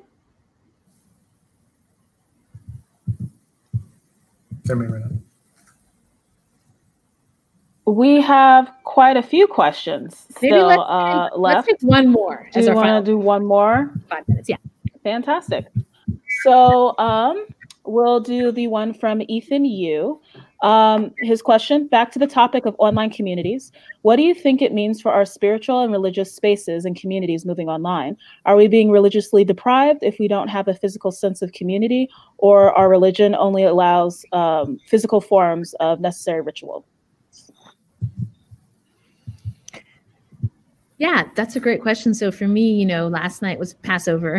We had a Passover Seder in my house, and it wasn't that different from other Passovers because we normally just have Passover Seder at my house with my kids. And like in that sense of like like a lot of people didn't get to do the Seders they would have done. But we did the Seder we would have done, and yet it still felt different. Like it still felt like there's that, you know, like this year we are slaves, next year may we be free. Like next year may we be in Jerusalem. But that line, next year may we be free, all of us sort of felt it of like, yeah, we don't feel very free right now. And we're not slaves, right? But we are constrained in this way. And I guess I think that it sort of depends a lot on like what kind of community your religious expression is predicated on, right? And so my own religious practice is very much like centered on my home and family. And so even though we still feel it, I think we feel it less maybe. We still have Shabbat, we still have Passover Seder. But you know, the fact that like you can't go to the synagogue, you can't do certain kinds of group practice. I honestly don't know. Like, I don't know the answer. And I could see religiosity being something that surges at a time like this, because in general, you know, it maybe does so in a crisis where people are looking to what are the really important things. And then I could see it in the case of this crisis as sort of sinking because people don't have those religious communities, and people are finding ways to, you know, connect with their religious communities online. But so I feel like I feel like my own experience is maybe somewhat idiosyncratic, and then I could sort of see it going either way, and I have a hard time knowing which way it would go. Yeah. I mean, the only thing that I'll add to this is I think it depends on the particular religious tradition or spiritual orientation that you have, right? So for instance, we're in a moment of uncertainty. Like we don't know precisely what the next weeks will be like or the next months will be like. You know, when we get to leave our homes, like how, like whether we'll flatten the curve or whatever, or whether some of us will have jobs on the other end or things like that, right? There are a lot of forms of uncertainty. And uncertainty to me connects to how I understand faith personally, which is it's very different from something like dogmatism or fundamentalism, which is an orientation of knowing and certainty. Like for me, faith has always been about negotiating and mediating uncertainty, which is like in some senses similar to facing the uncertainty of the pandemic right now.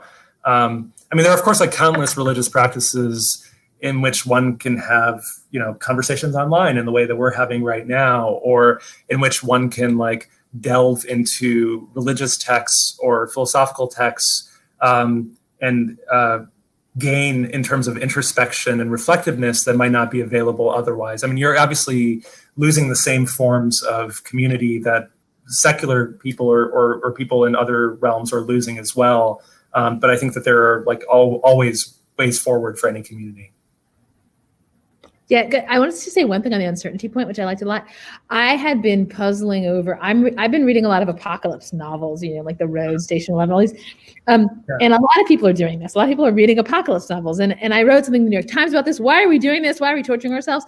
And I heard a podcast in which an author said, the thing with the like apocalypse novel is that you find out what happens in the end. Like you read the novel and it might be horrible, but at least you get to know what happens in the end. That we have this feeling right now of, I want to know what happens after the pandemic. And so you could read a novel about a pandemic and then you find out what happens afterwards. And so that struck me as like very right, that like we're in a situation of uncertainty and we are sort of gravitating towards contexts in which some kind of feeling of understanding or knowledge is made available to us, that's very attractive. And it can be in a religious context or it can be in a novel. Okay, it's 8 o'clock. So I wanted to say thank you to everyone who came today and chatted and asked questions. And thank you so much to Patrick and Ashlyn. And hopefully see many of you next week. Thank you so much, Agnes. Thank you, everyone, for your comments and questions. I'm going to scroll through them and actually look at some more that I missed just by virtue of listening to Agnes. Okay. Cool. Bye. Go. Thank you, Ashlyn.